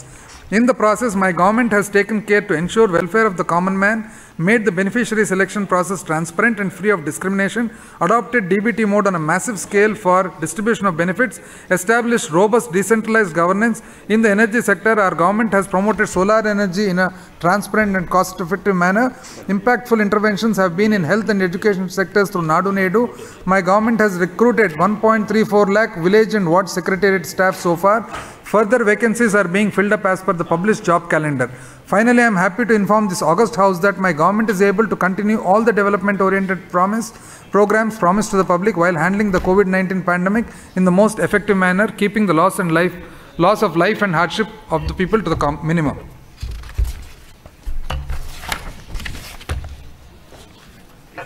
ఈ క్రమంలో మన ప్రభుత్వం సామాన్యుల సంక్షేమం కోసము గత 3 సంవత్సరాల్లో మన ప్రభుత్వం నవరత్నాలు మరియు ఇతర మేనిఫెస్టో పథకాల ద్వారా రాష్ట్రంలోని అనేక మార్పులకు శ్రీకారం చుట్టింది. అంతేగాక మన ప్రభుత్వం చేస్తున్న నిరంతర కృషి వలన, సంస్థాగత బలోపేతం వలన మరియు సామాజిక చేరికల వలన అన్ని SDGలలో మన రాష్ట్రం అగ్రగామిగా నిలిచేందుకు ముందుకు వెళ్తుంది. ఈ క్రమంలో మన ప్రభుత్వం సామాన్యుల సంక్షేమం కోసం శ్రద్ధ తీసుకుంటూ లబ్ధిదారుల ఎంపిక ప్రక్రియ పారదర్శకంగాను మరియు వివక్ష లేకుండా చేపట్టడం జరిగింది. ప్రయోజనాల పంపిణీ కోసం భారీ స్థాయిలో ప్రత్యక్ష నగదు బదిలీ పద్ధతిని అమలు చేయడం ద్వారా బలమైన వికేంద్రీకృత పాలన ఏర్పాటు చేయడం జరిగింది. మన ప్రభుత్వం ఇంధన రంగంలో పారదర్శకంగాను మరియు తక్కువ ఖర్చుతో కూడిన పద్ధతుల్లో సౌరశక్తిని తయారీని ప్రోత్సహిస్తుంది. నాడు నేడు కార్యక్రమాల ద్వారా ఆరోగ్యం మరియు విద్యా రంగాల్లో ప్రభావవంతమైన మార్పులు చేయబడ్డాయి. మన ప్రభుత్వం 1.34 లక్షల గ్రామ మరియు వార్డు సచివాలయ ఉద్యోగుల నియామకాలను భారీ ఎత్తున పూర్తి చేసింది. ప్రకటించిన జాబ్ క్యాలెండర్ ప్రకారం ఇతర ఖాళీలు భర్తీ చేయబడుతున్నాయి. చివరగా కోవిడ్-19 మహమ్మారిని అత్యంత ప్రభావవంతమైన రీతిలో అదుపు చేస్తూ ప్రాణ నష్టాన్ని కనిష్ట స్థాయికి తగ్గించి ప్రజల సమస్యలను పరిష్కరించడానికి మన ప్రభుత్వం అన్ని అభివృద్ధి ఆధారిత చర్యలను చేపట్టిందని గౌరవ సభకు తెలియజేస్తున్నాను. విమర్శకుల మనం చేస్తున్న పనిని తప్పుగా చిత్రీకరిస్తూ మన మార్గంలో అనేక అడ్డంకులు సృష్టిస్తారు. అయినప్పటికీ మడమ తిప్పకుండా ప్రజల జీవితాలను మెరుగుపరిచే అత్యున్నత కర్తవ్యానికి మన ప్రభుత్వం కట్టుబడి ఉంది. నేను సాంస్కృతిక కవి కాళిదాసు రాసిన ఒక రచనలో ఒక ప్రసంగాన్ని ముగిస్తున్నాను. అధ్యక్ష, విమర్శకులు మనం చేస్తున్న పనిని తప్పుగా చిత్రీకరిస్తూ మన మార్గంలో అనేక అడ్డంకులు సృష్టిస్తారు. అయినప్పటికీ మడమ తిప్పకుండా ప్రజల జీవితాలను మెరుగుపరిచే అత్యున్నత కర్తవ్యానికి మన ప్రభుత్వం కట్టుబడి ఉంది.